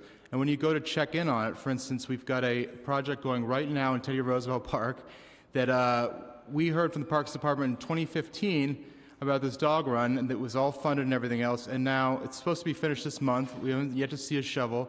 It's between somewhere in $1 and $3 million. It's separated into 5 pieces under the same code over several parks, and we have no clue about this project. Now, I'll tell you about this museum. When you're sitting there and you're a member of a community, and you see that a museum and a conservancy, I put that in quotations, and the Department of Parks have a memorandum of understanding to manage your park, and you have them saying that they don't want money for the park because that would make the park shine and make it difficult for them to build on. And you see that there's $130 million going to this project. And this museum has debt, $477 million when you total it all up and everything is paid off.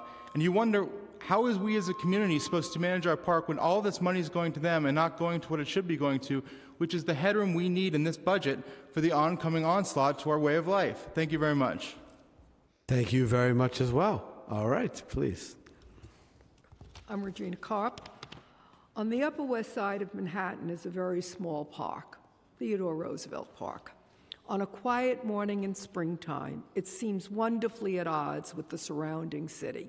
It pits green sward against the city's sharp angles, green life against brick and asphalt, winding paths against the unbending streets of New York's remorseless grid, into which it has been squeezed as if in a vise. On such a favorable morning, Theodore Roosevelt Park resembles nothing so much as a small defenseless principality surrounded by a predatory empire, hostile to its spirit, covetous of its green field, yet miraculously surviving nonetheless, a sort of municipal Liechtenstein. In the least poetical of cities, it makes the unexpected triumph of poetry over practicality and a certain vague sentiment over the hard calculations of interest and profit. Its mission is so singular, so beautiful and gallant, and that is why so many New Yorkers, tourists, and especially Upper West Siders have taken it to their hearts. Let us hope that this little principality can survive in the center of the Empire City. All right, thank you, and thank you for being succinct. We appreciate that. Yes, sir? My name is Fritz Müller, and I live on West 77th Street. I talk to... Lift the mic up, sir, just to make sure. There you go. Müller, and I live on West 77th Street. I speak against allocating any more public money for the expansion. Oh, sorry. Great. Should Now I you're repeat it good. again? Does it work now? It's the same name. Fritz Müller is still my name. Against allocating of more public money for the expansion of the Natural History Museum into Theodore Roosevelt Park.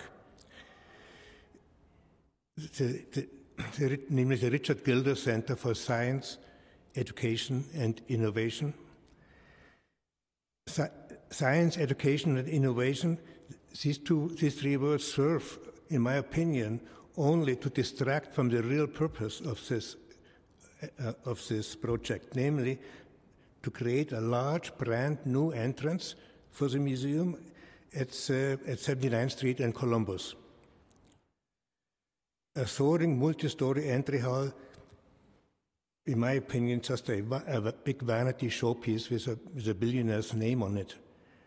It does nothing for science, education, and innovation, but it may be a good venue for a fundraiser, for example. And besides the loss of parkland, a large new entry at this spot in Columbus on 79th Street will bring intolerable influx of traffic, foot traffic and vehicular traffic into this multi-use and already very overburdened section of Columbus Avenue.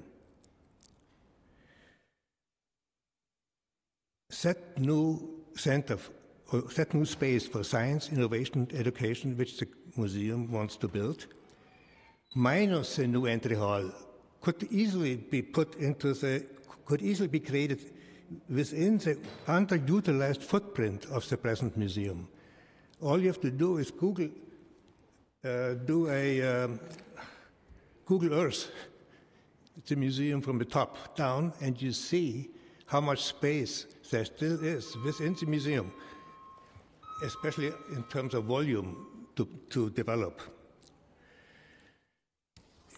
In this context, just brief, if you could wrap up, Mr. Mueller, so that we can. In this context, I would like to also cite that article by Jane Levine about how other museums go about their expansions, and the Natural History Museum is the only museum which, in this big list of museums, goes outside its footprint. All right, we appreciate that. Anyway. Just briefly, okay. If you could briefly, and I'm sure that Mr. Goodman can pick up the baton and continue your line of reasoning. I had the pleasure of listening to the commissioner and all the commissioner's men earlier, so I think I'll integrate that into my remarks if I can. I'm Dr. Carrie Goodman. I live not far from the museum, and I'm here to call for Commissioner Silver's resignation. Commissioner Silver, as charged by the charter, is responsible for, and I'm quoting, his duty to manage and care for all parks. Instead of managing Teddy Roosevelt Park effectively, this commissioner has targeted it. And I heard you, Mr. Chairman, talk about targeted investments earlier in the session. The $8 million that you mentioned as a heavy lift of the gap between what the commissioner says is coming to this fiscal year 18 budget and what is needed, that $8 million is back in the budget again this year by our council member, your colleague, Helen Rosenthal, for another $8 million to go to the Museum of Natural History. Now, there's already been, and there's some dispute, between $100 and $130 million steered into this project without one Parks Committee hearing on it, without one Community Board hearing on it. The first time this conversation ever took a public forum was in the Parks Department scoping session last April, without any dialogue, without any communication, and it's really a tragedy. You mentioned earlier that there are a lot of things that the parks need to have happen for them. We couldn't agree more. The $100 million could be clawed back since there's not been a building permit or a green light given to the project, and could be used for many of the things that you outlined.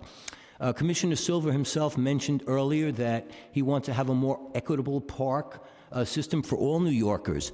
What sense does it make to put another cultural institution into the Upper West Side? I know you're a neighbor. Lincoln Center, already the Museum of Natural History, New York Historical Society, Manus, Children's Museum, they're all within a few blocks. If this is a great cultural center for all New Yorkers, let's put it somewhere else where other New Yorkers will have the kind of access that we as Upper West Siders have. So I urge you, if you're not going to ask for the commissioner's resignation, would you be kind enough to convene a Parks Committee hearing where people like these good folks here who live near the museum, we have over 4,000 signatures of people who don't want this, where that kind of a dynamic can take place. You're over time. I ask the questions around here, not vice versa. We don't do hearings on individual park projects. We've never done one during my tenure. We focus on broad policy here. Did you have comments as well, ma'am? Okay, take it away. Hello, can you hear me? Okay. My name is Claudia DeSalvo. I'm president of Community United to Protect Theodore Roosevelt Park. After $130 million of taxpayer money, taking 7 trees, losing our canopy, losing our park, the museum continues to have a voracious appetite.